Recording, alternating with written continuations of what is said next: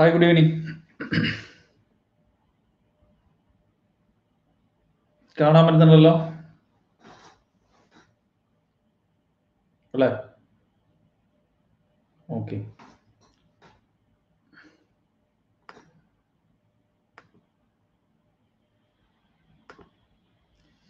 എന്താണ് വിശേഷം? കുഴപ്പങ്ങളൊന്നുമില്ലല്ലോ? എല്ലാവരും ഓക്കെ ആണല്ലോ അല്ലേ? ഓക്കെ.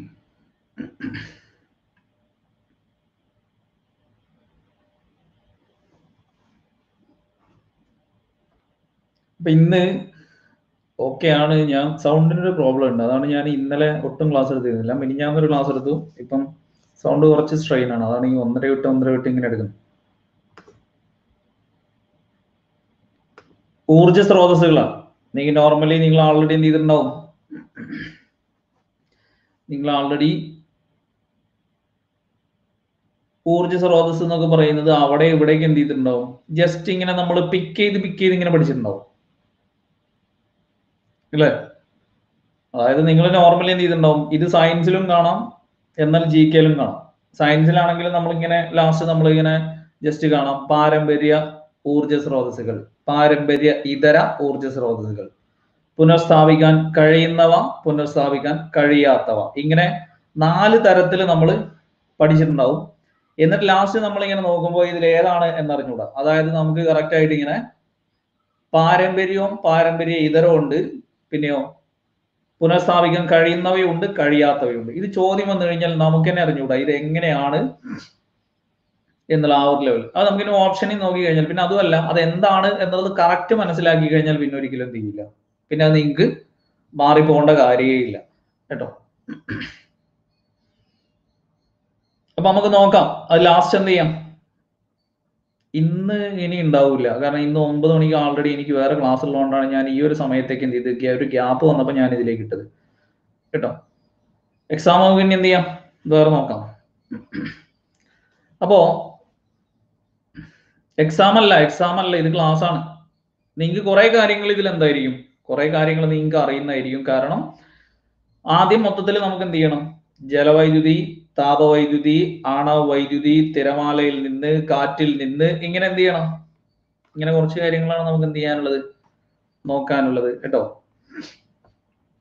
അപ്പൊ ഫസ്റ്റ് നിങ്ങൾക്ക് എല്ലാവർക്കും അറിയുന്നതാണ് ഇത് ഇന്ത്യയിലെ ആദ്യത്തെ വൈദ്യുത നിലയം, ജലവൈദ്യുത പദ്ധതി എന്നൊക്കെ പറഞ്ഞിട്ട് എന്ത് ചെയ്യാറുണ്ട്?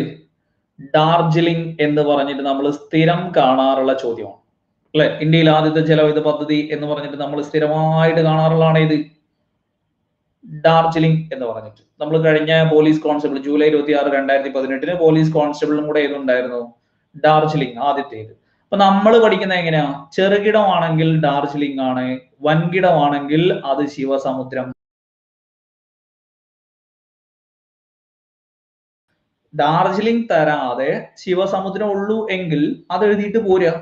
ഡാർജിലിംഗും ശിവസമുദ്രവും തന്നിട്ട് ആദ്യത്തെ എന്നുള്ള ചോദ്യം ഉണ്ടെങ്കിൽ അവിടെ തീർച്ചയായിട്ടും ഏതെന്നായിരിക്കും ഉത്തരം?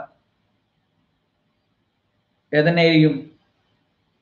ഡാർജിലിംഗിനെ ആയിരിക്കും. അതിപ്പോ ഇനി പദ്ധതി എന്ന് പറഞ്ഞാലും അതേപോലെ തന്നെ നിലയം എന്ന് പറഞ്ഞാലും രണ്ടും ഒന്ന് തന്നെയാണ് അവിടെ എന്ത് ചെയ്യുന്നത്, അവിടെ വരുന്നത്. അപ്പൊ നിങ്ങൾ ഇത്രേ മനസ്സിലാക്കണ്ടുള്ളൂ, ആദ്യത്തെ എന്നുള്ള ചോദ്യത്തിൽ ഡാർജിലിംഗ് ഉണ്ടെങ്കിൽ തീർച്ചയായിട്ടും ഉത്തരം ഏതെന്നായിരിക്കും? ഡാർജിലിംഗ് തന്നെ ആയിരിക്കും കേട്ടോ. അതിന്റെ പേരാണ് എന്ത്? സിദ്രപോങ് വൈദ്യുത പദ്ധതി എന്നാണ്. സിദ്രപോങ് വൈദ്യുത പദ്ധതി എന്നാണ്. ഏത് നദിയിലാ സിദ്രപോങ് ജലവൈദ്യുത പദ്ധതി ഏത് നദിയിലാണ് എന്ന് PSC ഇതുവരെ ചോദിച്ചിട്ടില്ല. രംഗീട്ട് നദിയാണ് കേട്ടോ.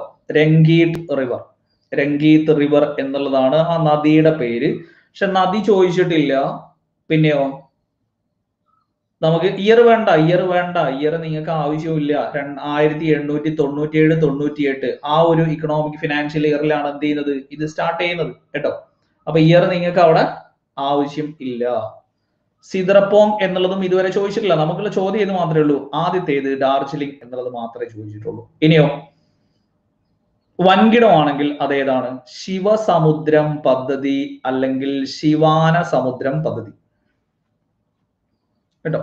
അത് പലവട്ടം എടുത്ത് ചോദിച്ചതാണ്.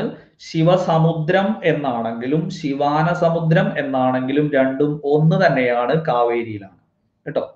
കാവേരിയിലാണ് എന്നുള്ളത് എന്ത് ചെയ്യണം, അവിടെ ഓർത്തിരിക്കണം. അപ്പൊ ഞാൻ നേരത്തെ തന്നെ പറഞ്ഞു, ഇന്ത്യയിലെ ആദ്യത്തെ ജലവൈദ്യുത നിലയം എന്ന് ചോദിച്ചു കഴിഞ്ഞാൽ അവിടെ ഡാർജിലിംഗ് ഉണ്ടെങ്കിൽ തീർച്ചയായിട്ടും ഉത്തരം ഏത് ആയിരിക്കും? ഡാർജിലിംഗ് തന്നെ ആയിരിക്കും. ഡാർജിലിംഗ് ഓപ്ഷനിൽ ഇല്ല. രണ്ട് വേറെ വേറെ ക്വസ്റ്റ്യൻ അല്ല, രണ്ടും PSC സെയിം ക്വസ്റ്റ്യൻ ആണ്. ഇന്ത്യയിലെ ആദ്യത്തെ ജലവൈദ്യുത പദ്ധതി PSC ഒരിക്കൽ കൊടുത്തിട്ടുണ്ട്, ശിവസമുദ്രം. PSC പലവട്ടം കൊടുത്തിട്ടുണ്ട്, ഡാർജിലിംഗ്. സെയിം ക്വസ്റ്റ്യൻ ആണ്, ഒരു മാറ്റവും ഇല്ല. ഓപ്ഷൻ മാത്രമേ മാറ്റം ഉണ്ടാവുള്ളൂ. ഡാർജിലിംഗ് ഇല്ലാത്ത പക്ഷം ഞാൻ ഇത് നിങ്ങൾക്ക് എപ്പോഴും ഇങ്ങനെ പറഞ്ഞു തരേണ്ട കാര്യമല്ലോ, നിങ്ങൾക്ക് അറിയാലോ സിറ്റുവേഷനിലാണ് PSC എന്നുള്ളത് കേട്ടോ. സാഹചര്യത്തിനനുസരിച്ചാണ് ഉത്തരം എഴുതുന്നത് എന്നുള്ളത് നിങ്ങൾക്ക് നോർമലി ചിന്തിച്ചാൽ അറിയാൻ പറ്റുമല്ലോ, അതുകൊണ്ടാണ് ഞാനത് പറയുന്നത് കേട്ടോ. അപ്പൊ ശിവസമുദ്രം രണ്ടും ഒരേ ക്വസ്റ്റ്യൻ തന്നെയാണ്. ഏതുപോലെ നിങ്ങൾ കാണാറുണ്ട്, ത്രിവർണ്ണ പതാക ആദ്യമായിട്ട് ഉയർത്തിയത് ആര്? മാഡം ബിക്കാച്ചി കാമ. ത്രിവർണ്ണ പതാക ആദ്യമായിട്ട് ഉയർത്തിയത് ആര്? ജവഹർലാൽ നെഹ്റു. ഇത് രണ്ടും PSC ചോദ്യമാണ്. രണ്ടും PSC തന്നെ ചോദിച്ചതാണ്. രണ്ടാളെയും PSC തന്നെ എന്ത് ചെയ്തിട്ടുണ്ട്? ഉത്തരം കൊടുത്തിട്ടുണ്ട്. പിന്നെ നമ്മളാണ് എന്ത് ചെയ്യുന്നത്? സാഹചര്യം അനുസരിച്ച് ഉത്തരം എഴുതുക എന്നുള്ളത്. മാഡം ബിക്കാച്ചിയും ടീമും ആണ് ഓപ്ഷനിലെങ്കിൽ നമ്മൾ എന്ത് ചെയ്യണം? അത് എഴുതിക്കോണം. എന്നാൽ സ്വാതന്ത്ര്യം ലഭിച്ചിട്ടുള്ള കാര്യമാണ് ഉദ്ദേശിക്കുന്നതെങ്കിൽ അവിടെ നെഹ്റു എഴുതിക്കോണം, അത്രേ ഉള്ളൂ കേട്ടോ. ഇനി ഇലക്ട്രിക് തെരുവുവിളക്കുകൾ സ്ഥാപിച്ച ആദ്യത്തെ ഇന്ത്യൻ നഗരമാണ് ഇത്? ബാംഗ്ലൂർ. PSC ചോദിച്ചിട്ടില്ല. ഇലക്ട്രിക് തെരുവുവിളക്കുകൾ സ്ഥാപിച്ച ആദ്യത്തെ ഇന്ത്യൻ നഗരമാണ് ഇത്? ബാംഗ്ലൂർ എന്നുള്ളത് എന്ത് ചെയ്യണം? അവിടെ ഓർത്തിരിക്കണം. ഇലക്ട്രിക് തെരുവുവിളക്കുകൾ സ്ഥാപിച്ച ആദ്യത്തെ ഇന്ത്യൻ നഗരം ബാംഗ്ലൂർ. ഇനി 1975 എന്ത് ചെയ്യുന്നത്? National hydro electric power corporation. National hydro electric power corporation സ്ഥാപിക്കുന്ന എപ്പോഴാണ്? 1975. ഇത് നിങ്ങൾക്ക് വർഷം ഇമ്പോർട്ടന്റ് ആണ്. ഇത് നിങ്ങൾക്ക് വർഷം ഇമ്പോർട്ടന്റ് ആണ്. NHEPC കേട്ടോ, NHEPC. കാരണം ഇത് നിങ്ങൾക്ക് അല്ലാതെ തന്നെ നിങ്ങൾക്ക് പഠിക്കാനുണ്ട്. National hydro electric power corporation ഇത് നിങ്ങൾ ഇങ്ങനെ പഠിക്കും, എന്നാൽ നിങ്ങൾക്ക് ഇത് നല്ല പരിചയമുള്ളതാണ്. NTPC, national thermal power corporation. അതും സെയിം ഇയറിൽ തന്നെയാണ്.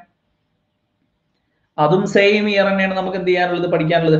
അപ്പൊ ഇത് കേട്ടാലും നിങ്ങൾക്ക് അതാണ് മൈൻഡിൽ വരുന്നത്. National hydro electric power corporation എന്നുള്ളത് കേട്ടാലും നിങ്ങളുടെ മൈൻഡിലേക്ക് ഓടിയത് ഏതാണ്? NTPC ആണ് കേട്ടോ.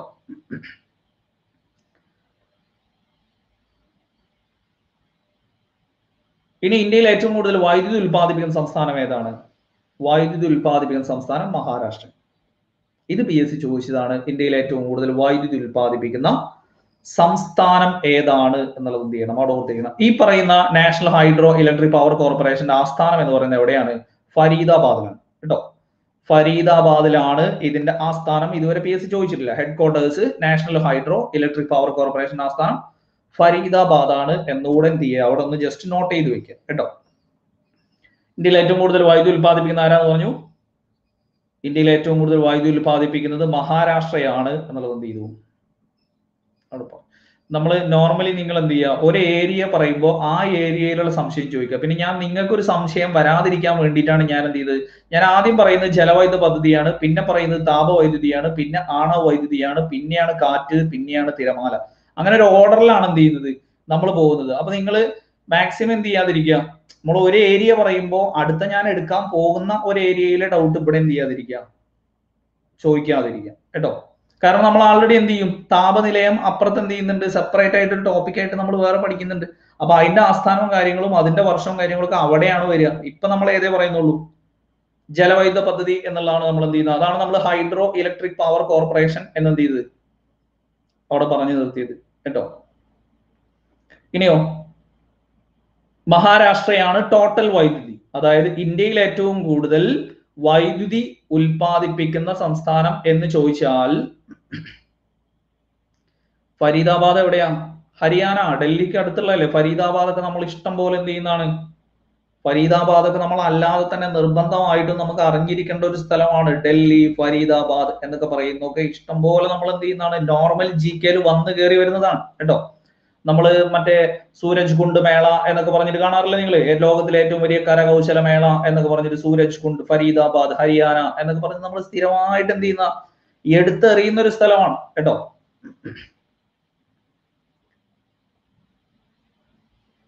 അപ്പൊ ഏറ്റവും കൂടുതൽ വൈദ്യുതി മഹാരാഷ്ട്ര. ഇനി നിങ്ങൾക്ക് ആൾറെഡി അറിയുന്ന കാര്യങ്ങളാണ്. നിങ്ങൾ ഡാമുകളായിട്ട് പഠിച്ചിട്ടുണ്ടാവും. ഇന്ദിരാസാഗർ പ്രോജക്റ്റ്, ഓംകാരേശ്വർ പ്രോജക്റ്റ്, ഇതൊക്കെ എവിടെയാണ്? മധ്യപ്രദേശിലാണ്, നർമ്മദയിലാണ് കേട്ടോ. മധ്യപ്രദേശിലാണ്, നർമ്മദയിലാണ് എന്നുള്ളത്. ഞാനിവിടെ ടോട്ടൽ ആയിട്ട് ഞാൻ പറഞ്ഞു വൈദ്യുതി ഏറ്റവും കൂടുതൽ ഉൽപ്പാദിപ്പിക്കുന്നത് മഹാരാഷ്ട്രയാണ് എന്നുള്ളത്. എന്ത് ചെയ്തു? ഇത് ഞാൻ ടോട്ടൽ വൈദ്യുതിയാണ് പറഞ്ഞത്. ഇതിന് ഞാൻ എന്ത് ചെയ്തിട്ടില്ല? വേർതിരിച്ചിട്ടില്ല. കാരണം ഇവിടെ ഞാൻ ഒന്നും എന്ത് ചെയ്യുന്നില്ല? വേർതിരിച്ച് പറയുന്നേ ഇല്ല. കാരണം നിങ്ങൾക്ക് ഞാനിപ്പോ അഥവാ നിങ്ങളുടെ ഞാൻ പറയാണ് ജലവൈദ്യുതി ഏറ്റവും കൂടുതൽ ഉൽപ്പാദിപ്പിക്കുന്നത് എന്ന് പറഞ്ഞു കഴിഞ്ഞാൽ നിങ്ങൾ കമന്റ് ബോക്സിൽ എടുത്തത് അപ്പൊ ആണവമോ, അപ്പൊ താപമോ, അപ്പൊ കാറ്റോ എന്ന് പറഞ്ഞിട്ട് തുടങ്ങും. അപ്പൊ അതുകൊണ്ട് അതെല്ലാം കൂടെ ഒരിടത്ത് എന്ത് ചെയ്യാം? ലാസ്റ്റ് 5 എണ്ണം ഒരുമിച്ച് അങ്ങോട്ട് തരാം. ഇപ്പൊ ഞാൻ ഏത് പറഞ്ഞിട്ടില്ല? മഹാരാഷ്ട്ര ഏതിലാണ് എന്നുള്ളത് ഞാൻ പറഞ്ഞിട്ടില്ല. മഹാരാഷ്ട്ര ടോട്ടൽ വൈദ്യുതി, ഇന്ത്യയിലെ ടോട്ടൽ വൈദ്യുതി ഏറ്റവും കൂടുതൽ ഉൽപ്പാദിപ്പിക്കുന്ന സംസ്ഥാനമാണ് ഇത്. മഹാരാഷ്ട്ര എന്നുള്ളത് ഓർത്തിരിക്കുക കേട്ടോ. അപ്പൊ ഇന്ദിരാസാഗർ, ഓംകാരേശ്വർ,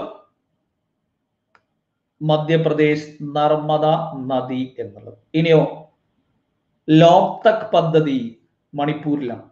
ലോക്തക് പദ്ധതി അത് പിന്നെ നിങ്ങൾക്ക് ആൾറെഡി നോർമലി അറിയാം. ലോക്തക് തടാകം മണിപ്പൂരിലാണ് എന്നുള്ളത് നമുക്ക് എന്ത് ചെയ്യാം?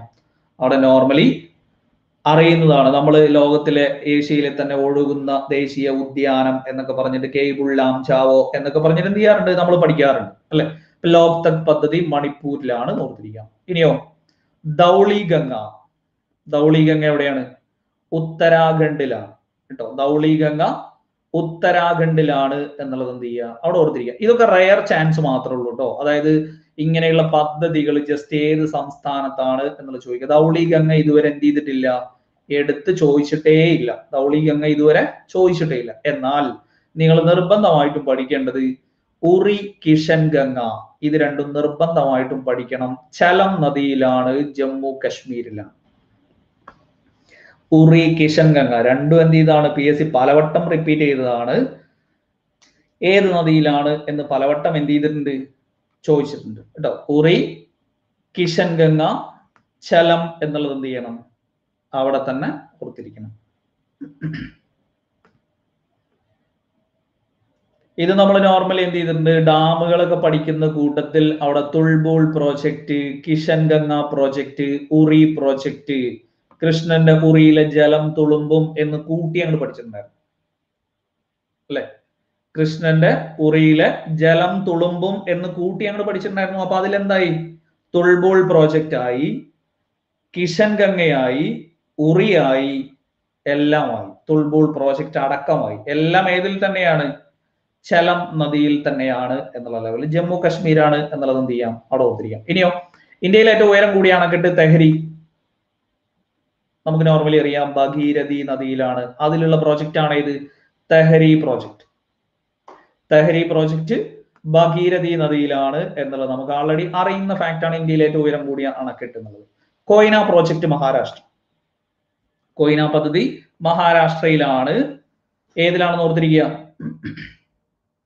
കൊയ്ന പ്രോജക്റ്റ് മഹാരാഷ്ട്രയിലാണ് എന്നുള്ളത് എന്ത് ചെയ്യണം? കൊയ്ന നദിയിൽ തന്നെയാണ് എന്നുള്ളത് ഓർത്തിരിക്കണം. ഇനിയോ നാദ്പ ചക്രി പദ്ധതി. നാദ്പ ചക്രി പദ്ധതി ഹിമാചൽ പ്രദേശിൽ സത്ലജ് നദിയിൽ. ഇത് നമ്മൾ എവിടെ പഠിക്കുന്നതാ? ഇത് എനിക്ക് തോന്നുന്നു നമ്മുടെ കഴിഞ്ഞ Devaswom ബോർഡിന്റെയോ, Devaswom board LD യിലല്ലേ? Devaswom board LD യിലല്ലേ ചോദിച്ചേ? നാദ്പ ചക്രി അതിൽ ചോദിച്ച ചോദ്യമായിരുന്നു. സത്ലജിലാണ്, ഹിമാചൽ പ്രദേശിലാണ് എന്നുള്ളത് എന്ത് ചെയ്യണം? അവിടെ ഓർത്തിരിക്കണം. അപ്പൊ ഇത്രയാണ് ഈ സ്ലൈഡിൽ പറഞ്ഞത്. ആദ്യത്തെ പദ്ധതി ഡാർജിലിംഗ്, സിദ്രപോങ്, രംഗീട്ട് നദി. വൻകിടമാണെങ്കിൽ ശിവസമുദ്രം കാവേരിയിലാണ്, കർണാടകയിലാണ്. ഇലക്ട്രിക് ബൾബുകൾ ആദ്യം സ്ഥാപിച്ചത് ബാംഗ്ലൂരാണ്. പിന്നെയോ നാഷണൽ ഹൈഡ്രോ ഇലക്ട്രിക് പവർ കോർപ്പറേഷന്റെ ആസ്ഥാനം ഫരീദാബാദ്, 1975. വൈദ്യുതി ഏറ്റവും കൂടുതൽ ഉൽപ്പാദിപ്പിക്കുന്ന സംസ്ഥാനം മഹാരാഷ്ട്ര.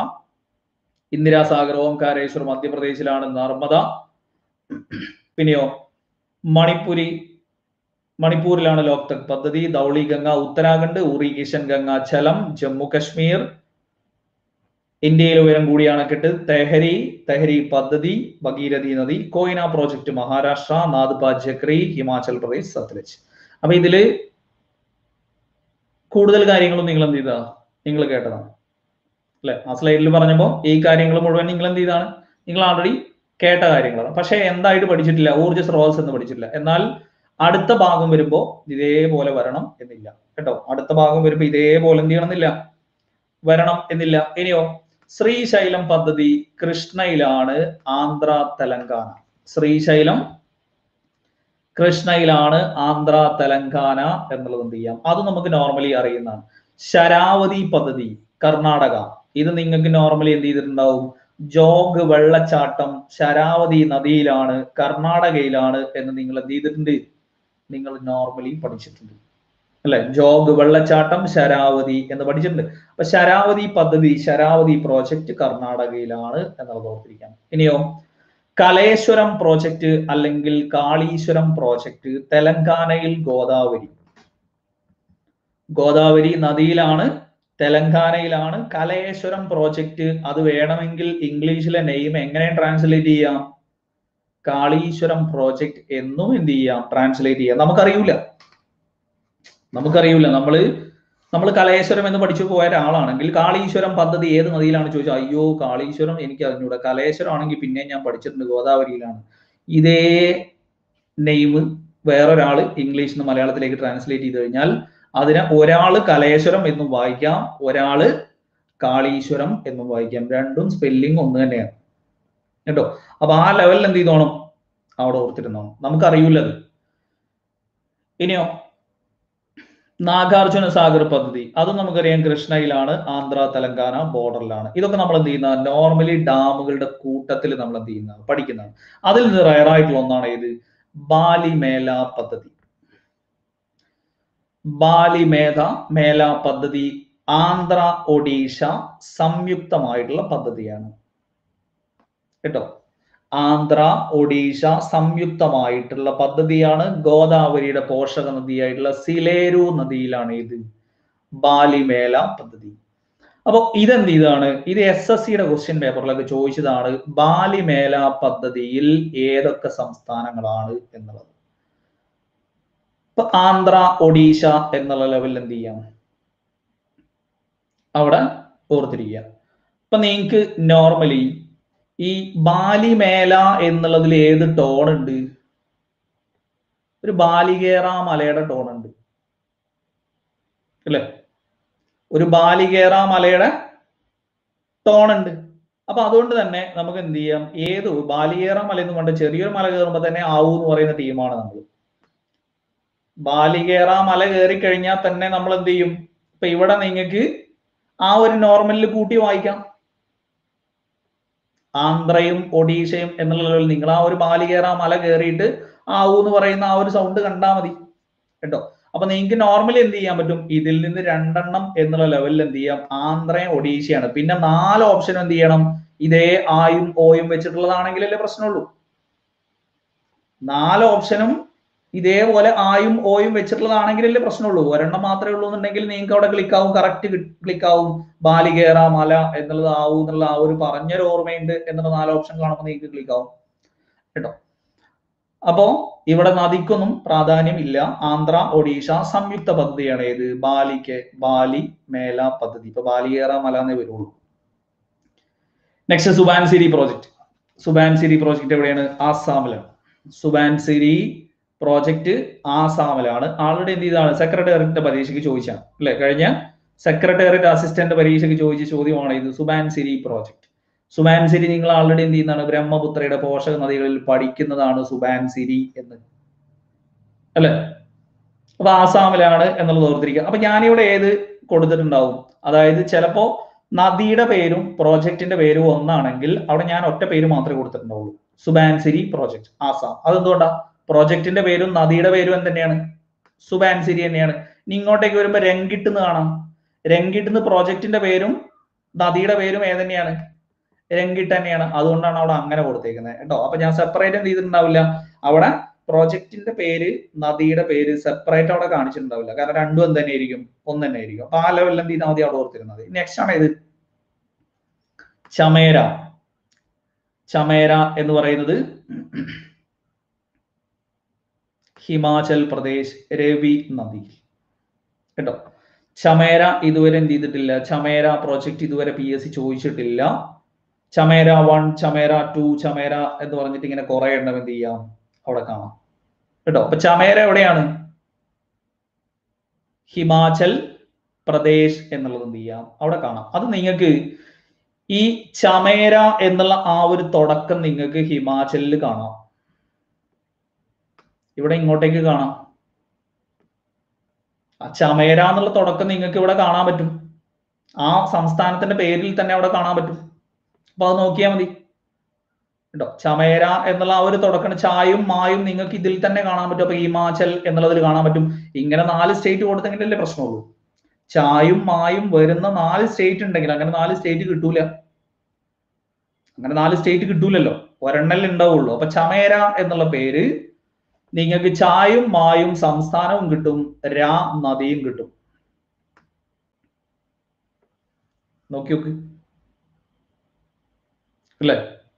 ചമേര എന്നുള്ളതിലത്തെ ചായും മായും സംസ്ഥാനവും കിട്ടും, രാ നദിയും കിട്ടും. രവി എന്നുള്ളത് അങ്ങനെ ഓർത്തിരിക്കുക. എന്നാൽ ഇന്നേ വരെ എന്ത് ചെയ്തിട്ടില്ല, ഒരു പരീക്ഷയിലും വരാത്തൊരു ചോദ്യമാണ് ഇത്. ചമേര പദ്ധതി, ചമേര ജലവൈദ്യുത പദ്ധതി ഏത് സംസ്ഥാനത്താണ് എന്നിതുവരെ എന്ത് ചെയ്തിട്ടില്ല, ചോദിച്ചിട്ടില്ല. ഇനിയോ രംഗീട്ട്, രംഗീട്ട് എവിടെയാണ്? രംഗീട്ട് സിക്കിമിലാണ് എന്നുള്ളത്, സിക്കിമിലാണ് രംഗീട്ട് എന്നുള്ളത്.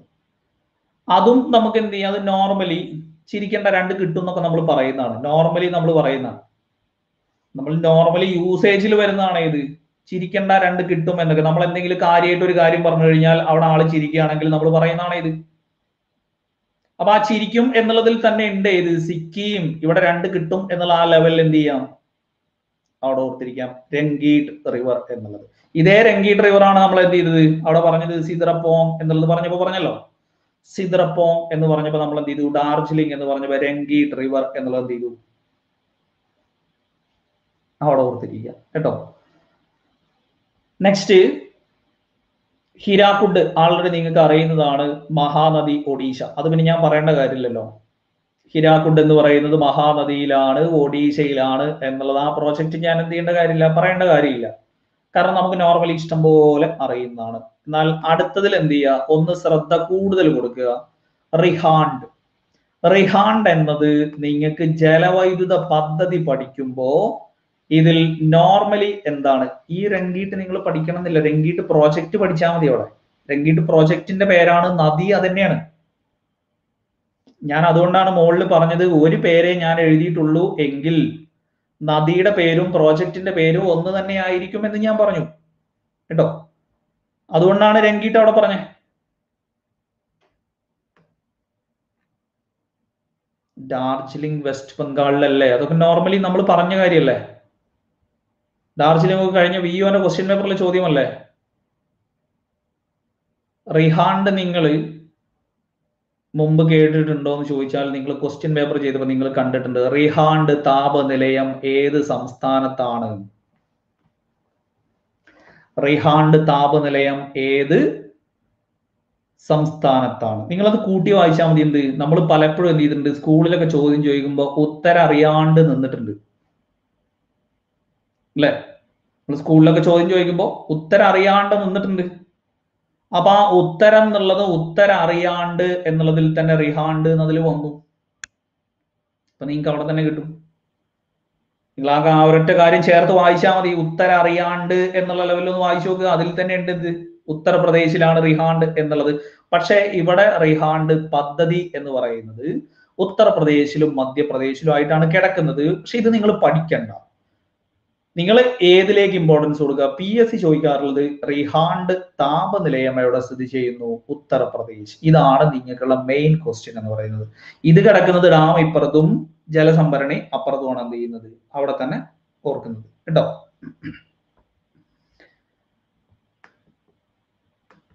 അപ്പൊ ഇവിടെ ഉത്തർപ്രദേശിനെ എന്ത് ചെയ്യേണ്ടുള്ളൂ, അവിടെ ഓർത്തിരിക്കേണ്ടുള്ളൂ. ഇനിയോ റിഹാണ്ട് ഉത്തർപ്രദേശ് എന്നുള്ളത് ഓർത്തിരിക്കുക. സുവർണരേഖ, സുവർണരേഖ പദ്ധതി അത് പിന്നെ ആൾറെഡി നിങ്ങൾക്ക് എന്ത് ചെയ്തിട്ടുണ്ട്, നിങ്ങൾക്ക് അറിയുന്നതാണ്. ജാർഖണ്ഡിലാണ് ഇത് സുവർണരേഖ. റാഞ്ചി ഏത് നദീതീരത്ത് സ്ഥിതി ചെയ്യുന്നു? അല്ലെ, റാഞ്ചി ഏത് നദീതീരത്ത് സ്ഥിതി ചെയ്യുന്നു എന്ന് ചോദിച്ചാൽ നമ്മൾ എവിടെ പഠിച്ചിട്ടുണ്ട്? റാഞ്ചി സുവർണരേഖ നദീതീരത്ത് സ്ഥിതി ചെയ്യുന്നു എന്ന് നമ്മൾ എന്ത് ചെയ്തിട്ടുണ്ട്? കോമൺ ആയിട്ട് പഠിച്ചിട്ടുണ്ട്. അപ്പൊ സുവർണരേഖ നദി ജാർഖണ്ഡിലാണ് എന്നുള്ളത് എന്ത് ചെയ്യാം? ഓർത്തിരിക്കുക. പദ്ധതിയുടെ പേരും എന്തെന്നെയാണ്? സുവർണരേഖ തന്നെയാണ് കേട്ടോ. Next, Baglihar. Baglihar project ചീനാബിലാണ്. Baglihar project ചിനാബിലാണ് എന്നുള്ളത് എന്ത് ചെയ്യണം? അവിടെ ഓർത്തിരിക്കുക. ജമ്മു കാശ്മീർ.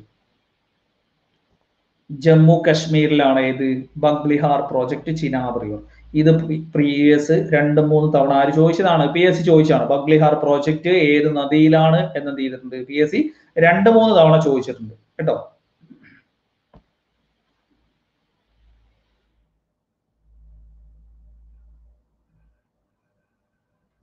ഇപ്പൊ ബഗ്ലിഹാർ പ്രോജക്ട് പലവട്ടം എന്ത് ചെയ്താണ്? എടുത്ത് ചോദിച്ച ചോദ്യമാണ്. ജമ്മു കാശ്മീരാണെന്ന് ഓർത്തിരിക്കണം. ചിനാബ് റിവറിലാണ് എന്നുള്ളത് എന്ത് ചെയ്യണം? അവിടെ ഓർത്തിരിക്കണം കേട്ടോ.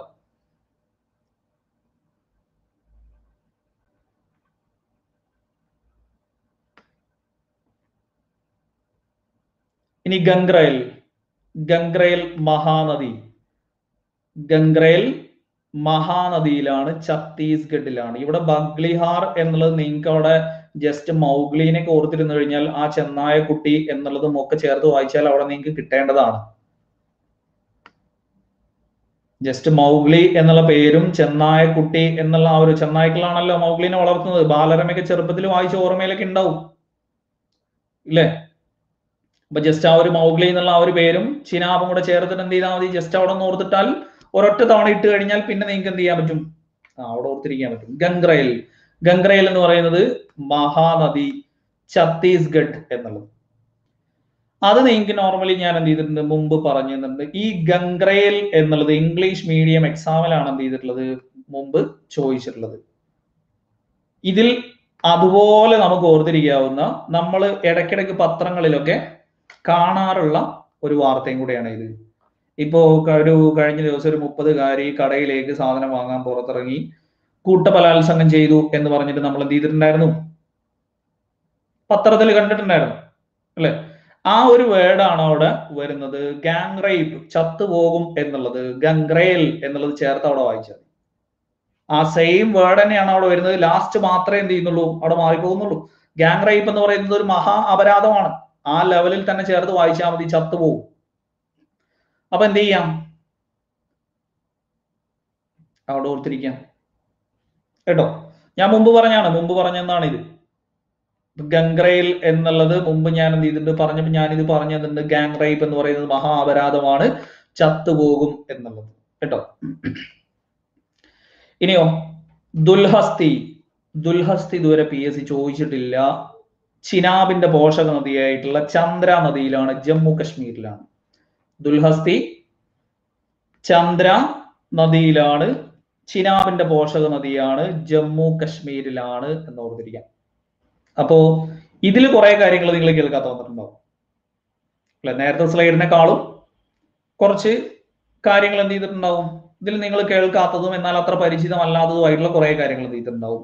ഇവിടെ കയറി വന്നുള്ളൂ. ഫസ്റ്റിലത്തെ സ്ലൈഡ് എന്ന് പറയുന്നത് ഫുള്ളായിട്ട് നമുക്ക് അറിയുന്ന കാര്യങ്ങൾ. അപ്പൊ ശ്രീശൈലം പദ്ധതി ആന്ധ്ര തെലങ്കാന ബോർഡർ, കൃഷ്ണ നദി, ശരാവതി കർണാടക, കലേശ്വരം പ്രോജക്റ്റ് ഗോദാവരി തെലങ്കാനയിലാണ്. നാഗാർജുന സാഗർ ആണെങ്കിലും ആന്ധ്ര തെലങ്കാന ബോർഡർ, കൃഷ്ണയാണ്. ബാലി മേല, ബാലി കേറാമല, ആവു എന്നുള്ള ലെവലിൽ ആന്ധ്ര ഒഡീഷ സംയുക്ത പദ്ധതി. സുബാൻസിരി ആസാമിലാണ്. ചമേര ചായും മായും ഹിമാചൽ എന്നുള്ള ലെവലിൽ അവിടെ കാണാം. രവി നദി, രംഗീട്ട് സിക്കിം, ചിരിക്കേണ്ട 2 കിട്ടും എന്നുള്ള ആ ഒരു ലെവലിൽ അത് ഓർത്തിരിക്കാം. ഹിരാകുണ്ട് മഹാനദി ഒഡീഷ, റിഹാണ്ട് ഉത്തർപ്രദേശ്, ഉത്തര റിയാണ്ട് എന്നുള്ളത്. ഇനിയോ സുവർണരേഖ ജാർഖണ്ഡ്, ബഗ്ലിഹാർ ചിനാബ് ജമ്മു കാശ്മീർ, ഗംഗ്രേൽ മഹാനദി ഛത്തീസ്ഗഡ്, ദുൽഹസ്തി ചന്ദ്ര നദി ജമ്മു കാശ്മീർ. ഇത്രയാണ് അവിടെ പറഞ്ഞത്. കിട്ടുമല്ലോ. നെക്സ്റ്റ് ആണവ വൈദ്യുതി. നെക്സ്റ്റ് അണുശക്തി. അപ്പൊ ഏത് കഴിഞ്ഞോടെ ജലവൈദ്യുത പദ്ധതി എന്നുള്ളത് നമ്മൾ എന്ത് ചെയ്തു, അവിടെ തീർന്നു. ഇനി നമുക്ക് നോക്കാനുള്ളത് അണുശക്തിയാണ് കേട്ടോ. 1987 എന്ത് ചെയ്യുന്നത് nuclear power corporation. Nuclear power corporation എപ്പോഴാണ്? 1987 എന്നുള്ളത് എന്ത് ചെയ്യണം, അവിടെ ഓർത്തിരിക്കണം. ന്യൂക്ലിയർ പവർ കോർപ്പറേഷൻ 1987 എന്നുള്ളത് കേട്ടോ. ആസ്ഥാനം എവിടെയാണ്? മുംബൈ ആണ് ആസ്ഥാനം. ഇന്നേവരെ എന്ത് ചെയ്തിട്ടില്ല, ന്യൂക്ലിയർ പവർ കോർപ്പറേഷൻ എന്നുള്ളതിന്റെ വർഷം എന്ത് ചെയ്തിട്ടില്ല, ഇതുവരെ ചോദിച്ചിട്ടില്ല. ആകെ ചോദിച്ചൊരു വർഷം എന്ന് പറയുന്നത് NTPC മാത്രമാണ്. അത് 75 എന്നുള്ളത് ഞാൻ എന്ത് ചെയ്തു, അവിടെ നീക്ക് നേരത്തെ തന്നെ പറഞ്ഞത്. NTPCയും അതേപോലെ തന്നെ ഹൈഡ്രോ ഇലക്ട്രിക് പവർ കോർപ്പറേഷൻ ആണെങ്കിലും 75 സെയിം ആണ് എന്നുള്ളത് അവിടെ പറഞ്ഞു. ഇവിടെ ന്യൂക്ലിയർ പവർ കോർപ്പറേഷൻ എന്നുള്ളത് മുംബൈ ആസ്ഥാനം 1987. ഇനിയോ ഇന്ത്യയിൽ ആദ്യത്തെ ആണവ റിയാക്ടർ ആണ് ഇത് അപ്സര. എത്രയോ തവണ PSC റിപ്പീറ്റ് അടിച്ച് ചോദിച്ച ചോദ്യമാണ് ഇത്. ഇന്ത്യയിലെ ആദ്യത്തെ ആണവ റിയാക്ടർ എന്ന് പറഞ്ഞിട്ട് അപ്സര 1956 ട്രോംബെയിലാണ് സ്ഥാപിതമായത് കേട്ടോ. ആണവ വൈദ്യുതി, അണുശക്തി എന്നുള്ളത് ആണവ വൈദ്യുതി എന്നുള്ള ലെവലിൽ കേട്ടോ. നമ്മൾ സ്കൂളിലെ ടെക്സ്റ്റ് ബുക്ക്, നിങ്ങൾ ഇപ്പോഴും SCRTയുടെ ടെക്സ്റ്റ് ബുക്ക് ഒന്നും കാണാത്ത ആളുകളാണ്. ആണവ വൈദ്യുതി എന്താണ്, ആണവ ധാതുക്കൾ എന്താണ് എന്നുള്ളതൊക്കെ കറക്റ്റ് ആയിട്ട് എന്ത് ചെയ്യുന്നുണ്ട് SCRTയുടെ ടെക്സ്റ്റ് ബുക്കിൽ. നിങ്ങൾക്ക് ഞാൻ ഏത് ചാപ്റ്റർ വായിക്കണം എന്നടക്കം ഞാൻ ചാപ്റ്ററിന്റെ പേരടക്കിട്ടുണ്ടായിരുന്നു. അതായത് ധാതുക്കൾ എവിടെയാണ് പറയുന്നത്, ന്യൂക്ലിയർ എനർജി എവിടേക്കാണ്, അതിൽ പാരമ്പര്യ, ഇതരം, പാരമ്പര്യം എന്നൊക്കെ പറഞ്ഞിട്ട് കറക്റ്റ് ആയിട്ട് എന്ത് ചെയ്തിട്ടുണ്ട്, ടെക്സ്റ്റ് ബുക്കിൽ കൊടുത്തിട്ടുണ്ട് കേട്ടോ. അപ്പൊ ഇന്ത്യയിലെ ആദ്യത്തെ ആണവ റിയാക്ടർ ആണ് ഇത് അപ്സര. ട്രോംബെയിൽ 1956 സ്ഥാപിതമായി എന്നുള്ളത്. ഇനിയോ ഇന്ത്യയിൽ ആദ്യത്തെ ആണവ നിലയമാണ് ഇത് താരാപൂർ. വർഷം ഇതുവരെ ചോദിച്ചിട്ടില്ല കേട്ടോ. ഇന്ത്യയിൽ ആദ്യത്തെ ആണവ നിലയമാണ് ഇത്.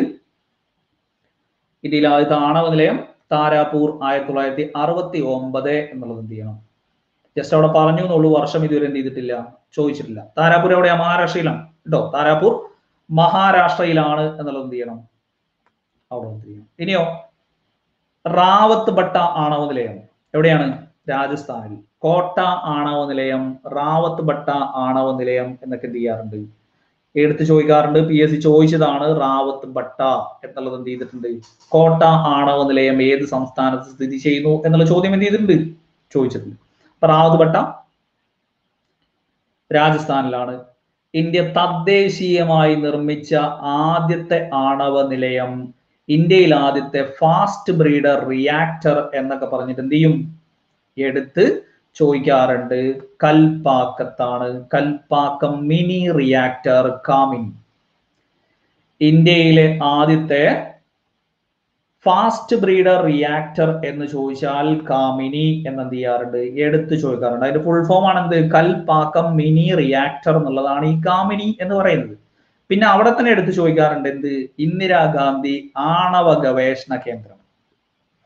ഇന്ദിരാഗാന്ധി ആണവ ഗവേഷണ കേന്ദ്രം, അറ്റോമിക് റിസർച്ച് സെന്റർ എന്ന് പറഞ്ഞിട്ട് എന്ത് ചെയ്യാറുണ്ട്, എടുത്ത് ചോദിക്കാറുണ്ട്. അതും എവിടെ തന്നെയാണ്, കൽപ്പാക്കം തന്നെയാണ് കേട്ടോ.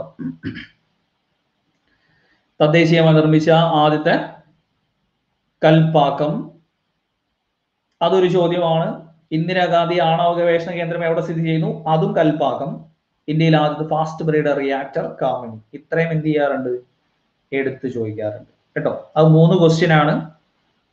ഇനിയോ നറോറ. നറോറ ഉത്തർപ്രദേശിലാണ്. നറോറ ഉത്തർപ്രദേശിലാണ്. കക്രപ്പാറ ഗുജറാത്തിലാണ്. ഇതൊക്കെ സിംഗിൾ ആയിട്ട് നമ്മൾ കണ്ട ചോദ്യങ്ങളാണ്. നറോറ ആണവ നിലയം എവിടെ സ്ഥിതി ചെയ്യുന്നു, ഉത്തർപ്രദേശിലാണ്. കക്രപ്പാറ ആണവ നിലയം ഗുജറാത്തിലാണ്. ഇതൊക്കെ സ്ഥിരമായിട്ട് എന്ത് ചെയ്യുന്നതാണ്, ഇതൊക്കെ സ്ഥിരമായിട്ട് നമ്മൾ കാണുന്ന ചോദ്യങ്ങളാണ്. ഇനിയോ കൈഗ കർണാടകയിലാണ്. കൈഗ കർണാടകയിലാണ്. 962 ദിവസം തുടർച്ചയായി പ്രവർത്തിച്ച് ലോക റെക്കോർഡ് സൃഷ്ടിച്ച ആണവ നിലയമാണ് ഇത് കൈഗ ആണവ നിലയം. വിഇഒന്റെ ക്വസ്റ്റ്യൻ പേപ്പറിൽ ചോദിച്ചിട്ടുണ്ടായിരുന്നു എന്ത്, വിഇഒന്റെ ക്വസ്റ്റ്യൻ പേപ്പറിൽ ആൾറെഡി ചോദിച്ച ചോദ്യമായിരുന്നു. 941 ദിവസം തുടർച്ചയായി പ്രവർത്തിച്ച് റെക്കോർഡിട്ട ആണവ നിലയം ഏതാണ് എന്ന് പറഞ്ഞിട്ട് എന്ത് ചെയ്തിട്ടുണ്ടായിരുന്നു, വിഇഒന്റെ ക്വസ്റ്റ്യൻ പേപ്പറിൽ ചോദിച്ചിട്ടുണ്ടായിരുന്നു. എന്നാൽ വിഇഒന്റെ ക്വസ്റ്റ്യൻ പേപ്പറിൽ ഈ ചോദ്യം എടുക്കുന്ന സമയത്ത് ഈ റെക്കോർഡ് അവസാനിച്ചിട്ടില്ല. പിന്നെയും 20 ദിവസം എന്ത് ചെയ്തു, പിന്നെയും മുന്നോട്ട് പോയി. അങ്ങനെയാണ് എത്ര വന്നത്, 962 ദിവസം തുടർച്ചയായി പ്രവർത്തിച്ച് ലോക റെക്കോർഡ് സൃഷ്ടിച്ച ആണവ നിലയമാണ് ഇത്, കൈഗ ആണവ നിലയം കേട്ടോ. അപ്പൊ കൈഗ എവിടെയാണെന്ന് ഇടയ്ക്കിടയ്ക്ക് എന്ത് ചെയ്യാറുണ്ട്, ചോദിക്കാറുണ്ട്. കർണാടകയിലാണ് ഇത് കൈഗ. 962 ദിവസം തുടർച്ചയായി പ്രവർത്തിച്ച് റെക്കോർഡ് സൃഷ്ടിച്ചു. ഇനിയോ ജൈത്താപൂർ ആണവ നിലയം എവിടെയാ പണിഞ്ഞുകൊണ്ടിരിക്കുന്നത്, ജൈത്താപൂർ ആണവ നിലയം എക്സ്പ്ലോഷൻ ഉണ്ടാവുമല്ലോ. ആണവ നിലയം എന്ന് പറയുന്നത് ആണവ വൈദ്യുതിയല്ല ഉൽപ്പാദിപ്പിക്കുന്നത് കേട്ടോ. ജൈത്താപൂർ ആണവ നിലയം ഫ്രാൻസിന്റെ സഹായത്താൽ മഹാരാഷ്ട്രയിലാണ് പണിഞ്ഞുകൊണ്ടിരിക്കുന്നത്. ജൈത്താപൂർ ആണവ നിലയം ഫ്രാൻസിന്റെ സഹായത്താൽ എവിടെയാണ്, മഹാരാഷ്ട്രയിലാണ് നിർമ്മാണം നടന്നുകൊണ്ടിരിക്കുന്നത്. അതും പലവട്ടം ചോദിച്ച ചോദ്യമാണ്. അതിലെടുത്ത് ചോദിച്ച ചോദ്യമാണ് ജൈത്താപൂർ ഏത് രാജ്യത്തിന്റെ സഹായത്താലാണ് എന്നുള്ളത്. അതും എന്ത് ചെയ്തിട്ടുണ്ട്, എടുത്ത് ചോദിച്ചിട്ടുണ്ട്. ജൈത്താപൂർ ഫ്രാൻസിന്റെ സഹായത്താലാണ് എന്നുള്ളത് എന്ത് ചെയ്യണം, അവിടെ ഓർത്തിരിക്കണം കേട്ടോ. ഇനിയോ റഷ്യയുടെ സഹായത്തോടെ കൂടംകുളം ആണവ നിലയം, റഷ്യയുടെ സഹായത്തോടെ കൂടംകുളം ആണവ നിലയം എവിടെ സ്ഥിതി ചെയ്യുന്നു, തിരുനെൽവേലി ജില്ല. തിരുനെൽവേലി ജില്ല എന്നുള്ളതാണ് എന്ത് ചെയ്തിട്ടുള്ളത്, എടുത്തു ചോദിച്ചിട്ടുള്ളത്. തിരുനെൽവേലി റഷ്യയുടെ സഹായത്താൽ കൂടംകുളം. കൂടംകുളം എവിടെയാ, തമിഴ്നാട്ടിലാണ്. പക്ഷെ തമിഴ്നാട് എന്നതിനേക്കാൾ കൂടുതൽ നമുക്ക് അവിടെ എന്ത് ചെയ്തിട്ടുണ്ട്, ഏത് ജില്ലയിൽ സ്ഥിതി ചെയ്യുന്നു, തമിഴ്നാട് എന്നുള്ളതിന്റെ ഷോർട്ട് ഫോം എന്നെ എന്ത് ചെയ്താൽ മതി, ഒന്ന് വായിച്ചാൽ മതി. എന്ത്, തിരുനെൽവേലി. ആ ഒരു ലെവലിൽ തന്നെ എന്ത് ചെയ്താൽ മതി, അവിടെ വായിച്ചാൽ മതി കേട്ടോ. അപ്പൊ റഷ്യയുടെ സഹായം, ഇതൊക്കെ സ്ഥിരമായിട്ട് ചോദ്യം. അപ്പൊ ഈ പറഞ്ഞതിൽ ഈ സ്ലൈഡ് ഫുൾ ആര് ചോദിച്ചതാ, ഈ സ്ലൈഡ് ഫുള്ള് PSC ചോദിച്ചതാ കേട്ടോ.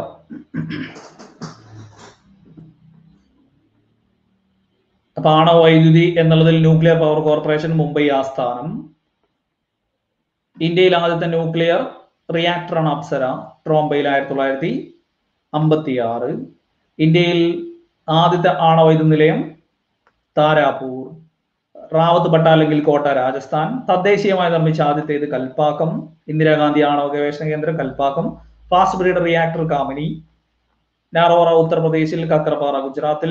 കൈഗ കർണാടകയിൽ 962 ദിവസം റെക്കോർഡ് ഇട്ടത്. ജൈത്താപൂർ ഫ്രാൻസിന്റെ സഹായത്താൽ മഹാരാഷ്ട്രയിൽ. റഷ്യയുടെ സഹായത്താൽ കൂടംകുളം. നിലവിൽ വലുതെന്ന് പറയുന്നത് കൂടംകുളമാണ്. ജൈത്താപൂർ വന്നു കഴിഞ്ഞാൽ കപ്പാസിറ്റി കൊണ്ട് അതിനെ മറികടക്കും കേട്ടോ.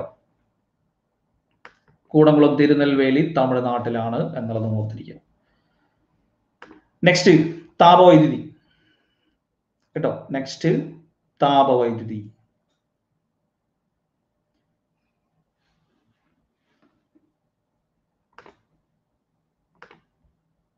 ഇന്ത്യയിൽ ഏറ്റവും വലിയ ഊർജ്ജ സ്രോതസ്സാണ് ഇത്.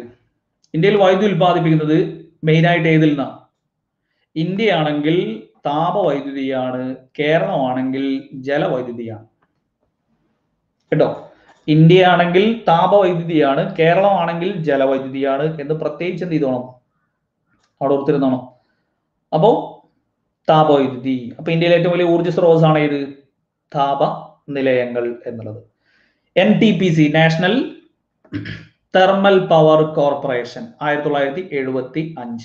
National thermal power corporation 1975. ഞാൻ നേരത്തെ തന്നെ പറഞ്ഞു.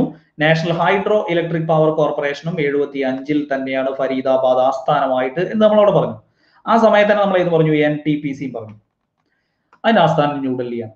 NTPCയുടെ ആസ്ഥാനം ന്യൂഡൽഹിയാണ്. ആസ്ഥാനം ചോദിച്ചിട്ടില്ല, പക്ഷേ ഏത് ചോദിച്ചിട്ടുണ്ട്, വർഷം ചോദിച്ചിട്ടുണ്ട്. NTPC 1975.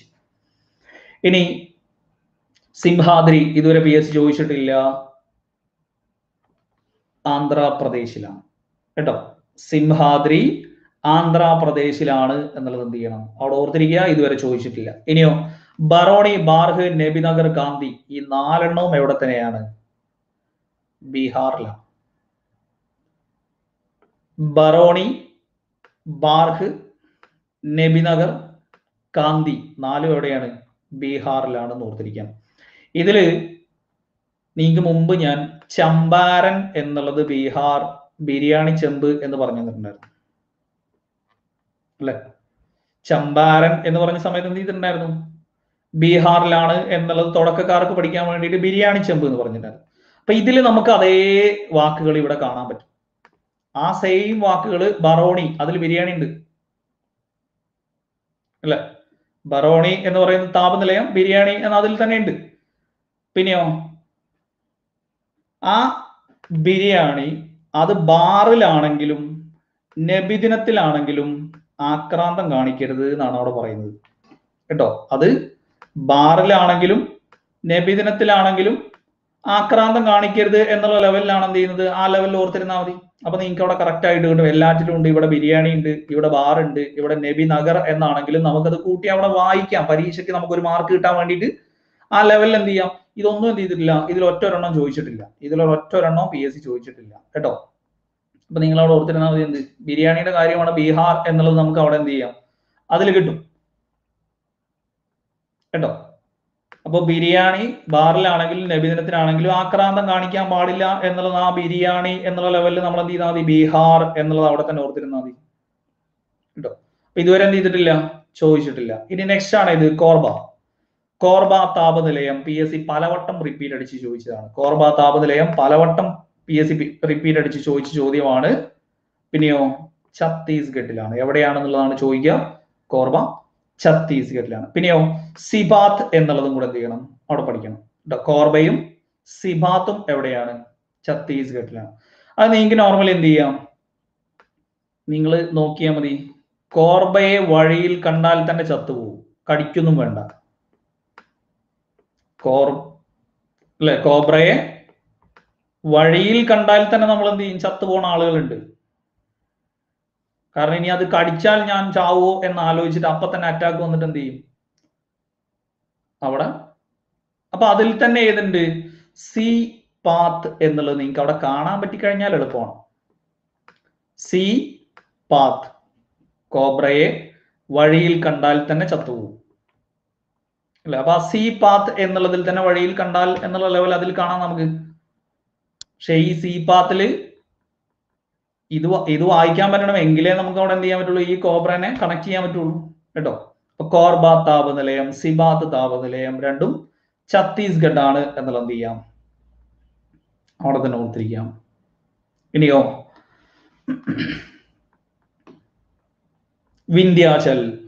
വിന്ധ്യാചൽ താപനിലയം മധ്യപ്രദേശിലാണ്. ഇന്ത്യയിലെ ഏറ്റവും വലിയ താപനിലയം കേട്ടോ. ഇന്ത്യയിലെ ഏറ്റവും വലിയ, അത് പിന്നെ വിന്ധ്യ മധ്യ എന്നുള്ള ആ ഒരു ലെവലിൽ എന്ത് ചെയ്യും, കിട്ടും. വിന്ധ്യ എന്നുള്ളത് വിന്ധ്യ പർവ്വതനിര മധ്യത്തിലാണ് എന്നുള്ളതൊക്കെ നമുക്ക് ആൾറെഡി അറിയാം. വടക്കേ ഇന്ത്യ എന്നും തെക്കേ ഇന്ത്യ എന്നും വേർതിരിക്കുന്നത് മധ്യത്തിലാണ് എന്നുള്ള ആ ഒരു ലെവലിൽ നമ്മൾ എന്ത് ചെയ്താൽ മതി, ജസ്റ്റ് അവിടെ വായിച്ചാൽ മതി. അപ്പൊ വിന്ധ്യാചൽ മധ്യപ്രദേശിലാണ്, ഇന്ത്യയിലെ ഏറ്റവും വലുതാണ്.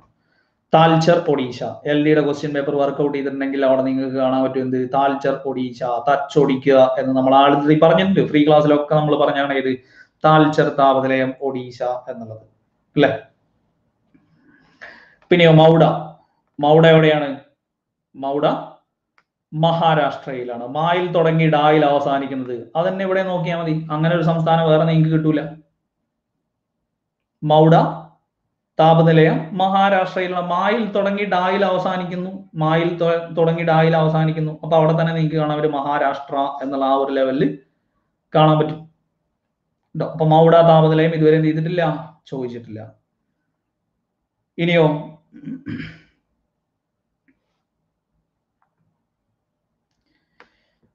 നെയ്വേലി തമിഴ്നാട്ടിലാണ്. ഇതെങ്ങനെ ചോദിക്കാറുള്ളത്, ലിഗ്നൈറ്റിന് പ്രസിദ്ധമായ എന്ന് പറഞ്ഞിട്ടാണ് നെയ്വേലി എന്നും ചോദിക്കാറുള്ളത്.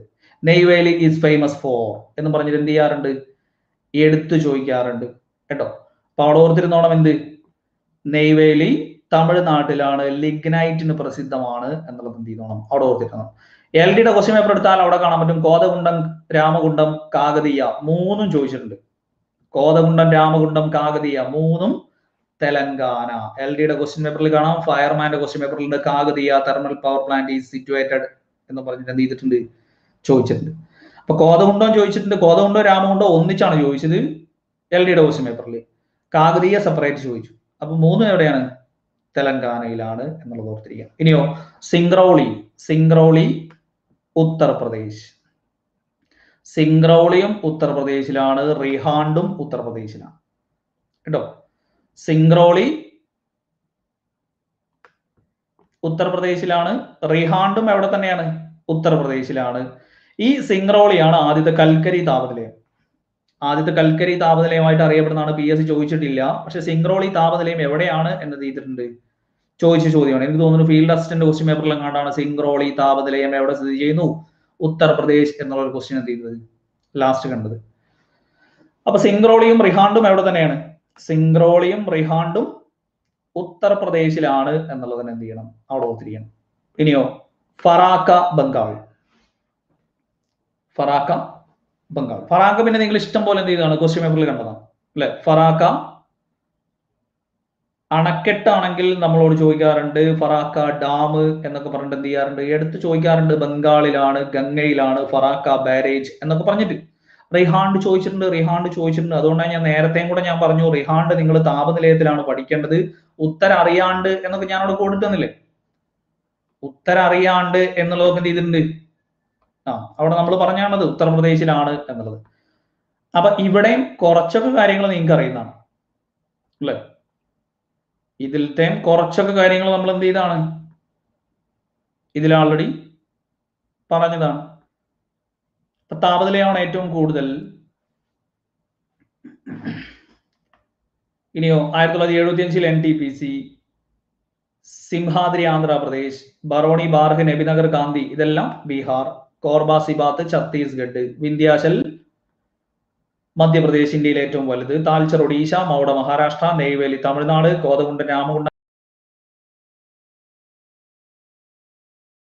ആദ്യത്തെ താപനിലയമാണ് ഇത് സിംഗ്രൗളി, റിഹാണ്ട് ഉത്തർപ്രദേശ്, ഫറാക്ക ബംഗാൾ. ഇനി കൊഡർമ. കൊഡർമ ചന്ദ്രപുര രണ്ടും ജാർഖണ്ഡ് കേട്ടോ. കൊഡർമ ചന്ദ്രപുര ജാർഖണ്ഡ് കൂട്ടി വായിച്ചാൽ മതി. എന്റെ പുറയിലെ കോട്ടർമ സാറ് കണ്ടോ എന്നുള്ളത് കൂട്ടി വായിച്ചാൽ മതി കേട്ടോ. കൊഡർമ എന്ത് ചെയ്താണ്, കൊഡർമ പ്രീവിയസ് ക്വസ്റ്റ്യൻ പേപ്പറിൽ ചോദ്യമാണ്. കൊഡർമ മുമ്പ് എന്ത് ചെയ്താണ് ചോദിച്ച ചോദ്യമാണ് കേട്ടോ. അപ്പൊ എന്റെ പുറയിലെ കോട്ടർമ സാറ് കണ്ടോ എന്നുള്ള ലെവലിൽ എന്ത് ചെയ്താൽ മതി, കൂട്ടി വായിച്ചാൽ മതി. അപ്പൊ ഏതാ ഇന്റെ പുര എന്നുള്ളത് ചന്ദ്രപുര, പിന്നെയോ കൊഡർമ കോട്ടരുമ, സാറ് കണ്ടോ ജാർഖണ്ഡ്. ഇങ്ങനെ ആ ഒരു ലെവലിൽ എന്ത് ചെയ്താൽ മതി. കൊഡർമ താപനിലയം ഇതിനൊക്കെ മീനിങ് ആണോ? സ്ഥലപ്പേരല്ല, ഇതെല്ലാം ഓരോ പദ്ധതിയുടെ പേരുകളല്ലേ കേട്ടോ. അപ്പോ കൊഡർമ താപനിലയം, ചന്ദ്രപുര താപനിലയം, കോട്ടരുമ എന്ന് കേട്ടിട്ടില്ല. ദൈവമേ, ഇനി ഞാനത് ആദ്യം അതെന്താന്ന് പറഞ്ഞു കൊടുക്കേണ്ടി വരും. അതിന് അങ്ങോട്ടേക്ക് നാട്ടിൽ എന്താ പറയാനാവും. ഈ കോട്ടരുമ എന്ന് പറയുന്ന സാധനം അതിനെയൊക്കെ നമ്മൾ ഇട്ട് കിടന്നു കഴിഞ്ഞാൽ ശരീരത്തിലൊക്കെ പൊള്ളും, ഒരു കറുത്ത പാടൊക്കെ ഉണ്ടാവുന്ന കണ്ടിട്ടില്ലേ. അതിന് അവിടെ എന്താണോ പറയുന്നത്. നിങ്ങൾ പറ, 1 or 2 ചാക്ക് വേണമെങ്കിൽ ഞാൻ ഇവിടുന്ന് കയറ്റി വിട്ടുതരാം. അതിന് വേറെ എന്തെങ്കിലും പേരുണ്ടോ? ആ റബ്ബറുള്ള സ്ഥലങ്ങളിൽ മൊത്തം ഉണ്ടാവും ഇത്. രാത്രിയൊക്കെ ബൈക്കിലൊക്കെ പോകുമ്പോൾ ഓപ്പോസിറ്റ് വന്ന് കണ്ടിലും മുഖത്തൊക്കെ അടിക്കുന്നതാണ്. പ്രത്യേകിച്ച് ഈ കശുവണ്ടിയൊക്കെ ഉള്ള സ്ഥലങ്ങളിലാണെങ്കിൽ ഇത് കൂടും. ചെള്ളൊന്നുമല്ല, അത് വലുതല്ലേ. ചെള്ളൊന്നുമല്ല, ചെറുത്. ഓരോരുത്തർ ഓരോ പേരായിരിക്കും. ജസ്റ്റ് നിങ്ങൾ മലയാളത്തിൽ ഇത് കഴിഞ്ഞ് ഉടനെ എന്ത് ചെയ്യുക, ഗൂഗിളിൽ അടിക്കുക കോട്ടരുമ എന്നടിച്ചു കൊടുക്കുക കേട്ടോ. അപ്പൊ വരും. ഈ ഓരോരോ പേരുകളൊക്കെ പോരും. ഞാനൊക്കെ സ്കൂളിൽ 5ാം ക്ലാസ്സിൽ പഠിക്കുന്ന സമയത്ത് ഈ ഒരു ഓടിട്ട ബിൽഡിംഗ് ഉണ്ട്. ആ ഓടിട്ട ബിൽഡിങ്ങിൽ ഒരു ദിവസം നമുക്ക് അവധിയൊക്കെ കിട്ടും. എന്തിനാന്ന് വെച്ച് കഴിഞ്ഞാൽ ആ ബിൽഡിങ്ങിലെ മൊത്തം കോട്ടരുമയെ ഒരു ക്ലാസ്സിലേക്ക് ഇങ്ങോട്ട് കൂട്ടിയിട്ടുണ്ടാവും. അതായത് വലിയൊരു കുന്നായിട്ട് ഇങ്ങോട്ട് കൂട്ടിയിട്ടുണ്ടാവും. എന്നിട്ട് ചെയ്യും, ഒന്നിച്ചു കൊണ്ടുപോയിട്ട് കത്തിച്ചു കളയും. അത്ര ഉണ്ടായിരുന്നു ആ സാധനം. എന്താണ് പേരെന്ന് എനിക്ക് അറിഞ്ഞുകൂടാ. അത്രേ ഉണ്ടാവും. ക്ലാസ്സിൽ നമ്മൾ ഇങ്ങനെ ഇരിക്കുന്ന സമയത്ത് തലയിൽ കൂടെ ഒക്കെ ഇങ്ങനെ ചാടിപ്പോരും. അപ്പൊ എന്തായാലും കോട്ടരുമ എന്നുള്ളൊരു പേര് പഠിക്കുക കേട്ടോ. എന്റെ പുരയിൽ കോട്ടരുമ സാറ് കണ്ടോ എന്നുള്ളത് എന്ത് ചെയ്താൽ മതി? ഓർത്തിരുന്ന തേരട്ടയാ എന്തോന്നത്?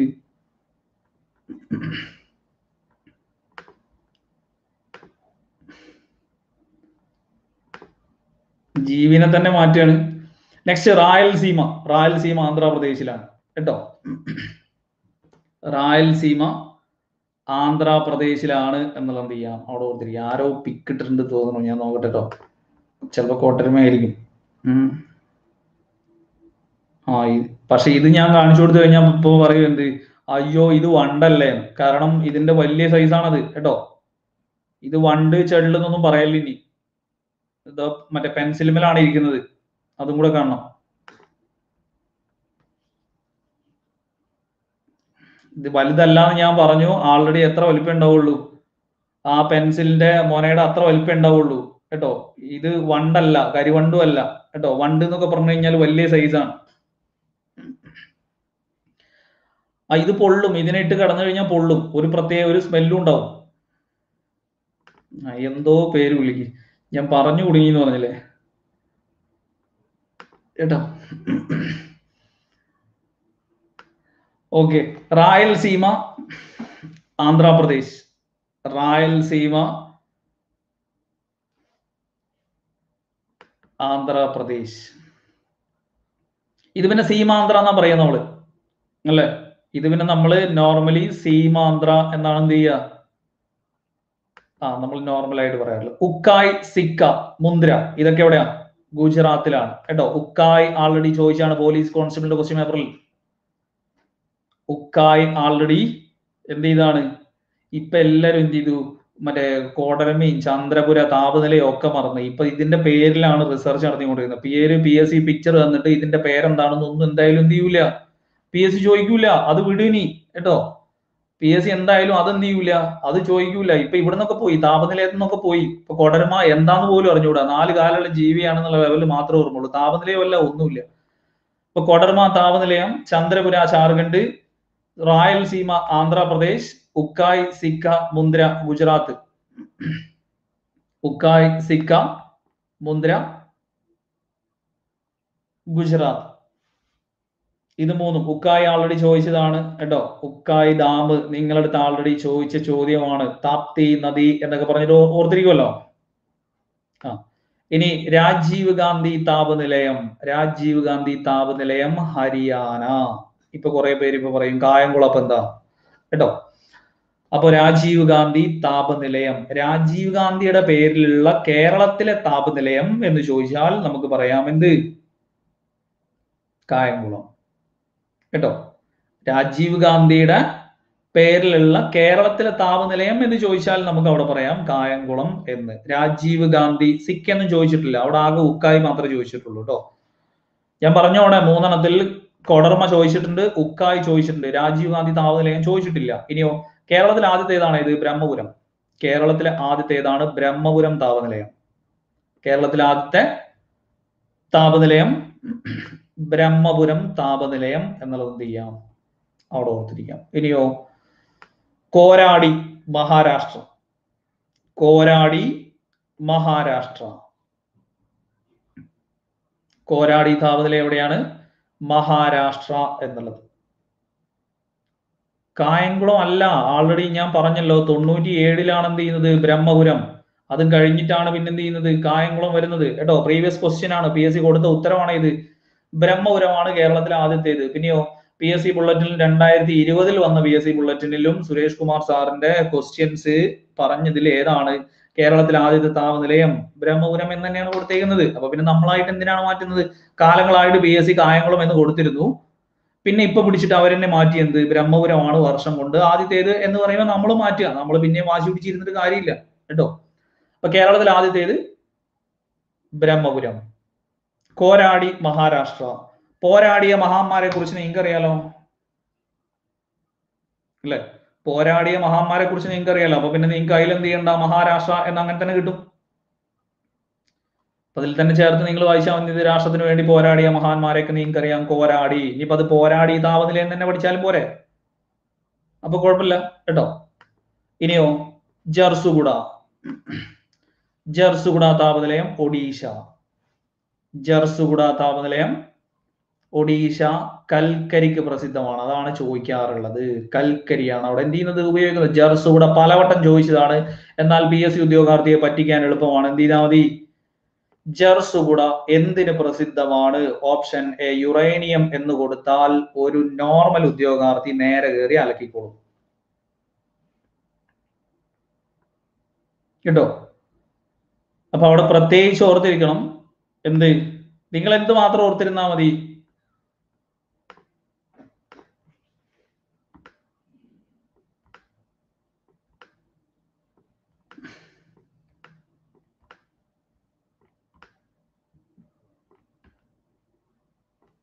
ഇതിലുണ്ടല്ലോ നിങ്ങൾക്കിത് മാറിപ്പോവാതിരിക്കാനുള്ളത്. യു ചാടുന്നത് നോക്കിയാൽ മതി, നിങ്ങൾ ചാടുന്നത് നോക്കിയാൽ മതി. നിങ്ങൾ ചാടുന്നത് അത് യുറേനിയമാണ്, അത് അതിൽ തന്നെ ഉണ്ട്. മനസ്സിലായോ? ഇവിടെ ജർസു എന്നുള്ളതും ഇവിടെ ജാതു എന്നുള്ളതും തിരിച്ചറിയാൻ വേണ്ടിയിട്ടാണ് ഞാൻ പറഞ്ഞത്. എന്ത്, യു ചാടുന്നത് ഏതാ നോക്കിയാൽ മതി. ചാടുന്നത് യുറേനിയമാണ്, അത് അങ്ങനെ തന്നെ നിങ്ങൾക്ക് കിട്ടും. നിങ്ങൾ അങ്ങനെ തന്നെ വായിച്ചു നോക്ക്. നിങ്ങൾ യുറേനിയം ചാടും എന്നുള്ളതല്ല, ഈ ചോദ്യം കണ്ടാൽ നിങ്ങൾ ചാടുന്നത് അത് യുറേനിയമാണ്, അതാണ് ഞാൻ ഉദ്ദേശിച്ചത്. സംഭവം മനസ്സിലായോ? നിങ്ങൾക്ക് ഈ ചോദ്യം വരുമ്പോഴേ യു ചാടുന്നത് ഏതാണ്, അതാണ് യുറേനിയം. അതാണ് ഞാൻ പറഞ്ഞത്. ജാതുഗുദ യുറേനിയം എന്നുള്ള ലെവലിൽ അത് കണ്ടാൽ നിങ്ങൾക്ക് എളുപ്പമാണ്. കാരണം നിങ്ങൾ ജർസുഗുഡ എന്ന് കണ്ടാലും ചാടുന്നത് ഏത് വിചാരിച്ചിട്ടാ, ജാതുഗുഡ എന്ന് വിചാരിച്ചിട്ടാണ് കേട്ടോ. അപ്പൊ ആ ലെവലിൽ ഓർത്തിരുന്നാൽ എളുപ്പമാണ്, നിങ്ങൾക്ക് മാറിപ്പോകില്ല. കാരണം അതവിടെ ക്ലിക്ക് ആവും. ജാതുഗുഡ യുറേനിയം എന്നുള്ള ലെവലിൽ തന്നെ എന്ത് ചെയ്യാം, അവിടെ ഓർത്തിരിക്കാം. ഇത് ജർസുഗുഡ. ജർസുഗുഡ എന്നുള്ളത് താപനിലയം ഒഡീഷയിലാണ് എന്നുള്ളത് ചെയ്യണം, അവിടെ ഓർത്തിരിക്കണം. പിന്നെയോ ഇതിൽ തന്നെ നിങ്ങൾ എന്ത് ചെയ്താൽ മതി, ഇത് കണ്ടിട്ടെങ്ങാനും ഇത് വെച്ച് ചാടിക്കഴിഞ്ഞാൽ ഓടിച്ച് കൈ തരും, അതാണ് ജർസുഗുഡ കേട്ടോ. ജാതുഗുഡ എവിടെയാ, യുറേനിയം ഖനി ജാർഖണ്ഡിൽ കേട്ടോ. അത് ജാർഖണ്ഡിലാണ്. അതൊക്കെ സ്ഥിരം ചോദ്യമാണ്. അതായത് നമ്മളിങ്ങനെ പിക്ക് ചെയ്തെടുക്കൂലേ, നിർബന്ധമായിട്ടും ചോദിക്കുന്ന 100 ചോദ്യങ്ങൾ എന്നൊക്കെ പറഞ്ഞിട്ട് ഉൾപ്പെടുത്തുകയാണെങ്കിൽ അതിലുള്ള ഒരു ചോദ്യമാണ് യുറേനിയം ഖനി ജാതുഗുഡ ജാർഖണ്ഡിലാണ്. എന്നിട്ട് ജർസുഗുഡ എന്ന് കാണുമ്പോഴത്തേക്ക് നിങ്ങളെങ്ങാനും ജാതുഗുഡയുടെ പേരിൽ ചാടിക്കഴിഞ്ഞാൽ നെഗറ്റീവ് ഓടിച്ച് കൈ തരും.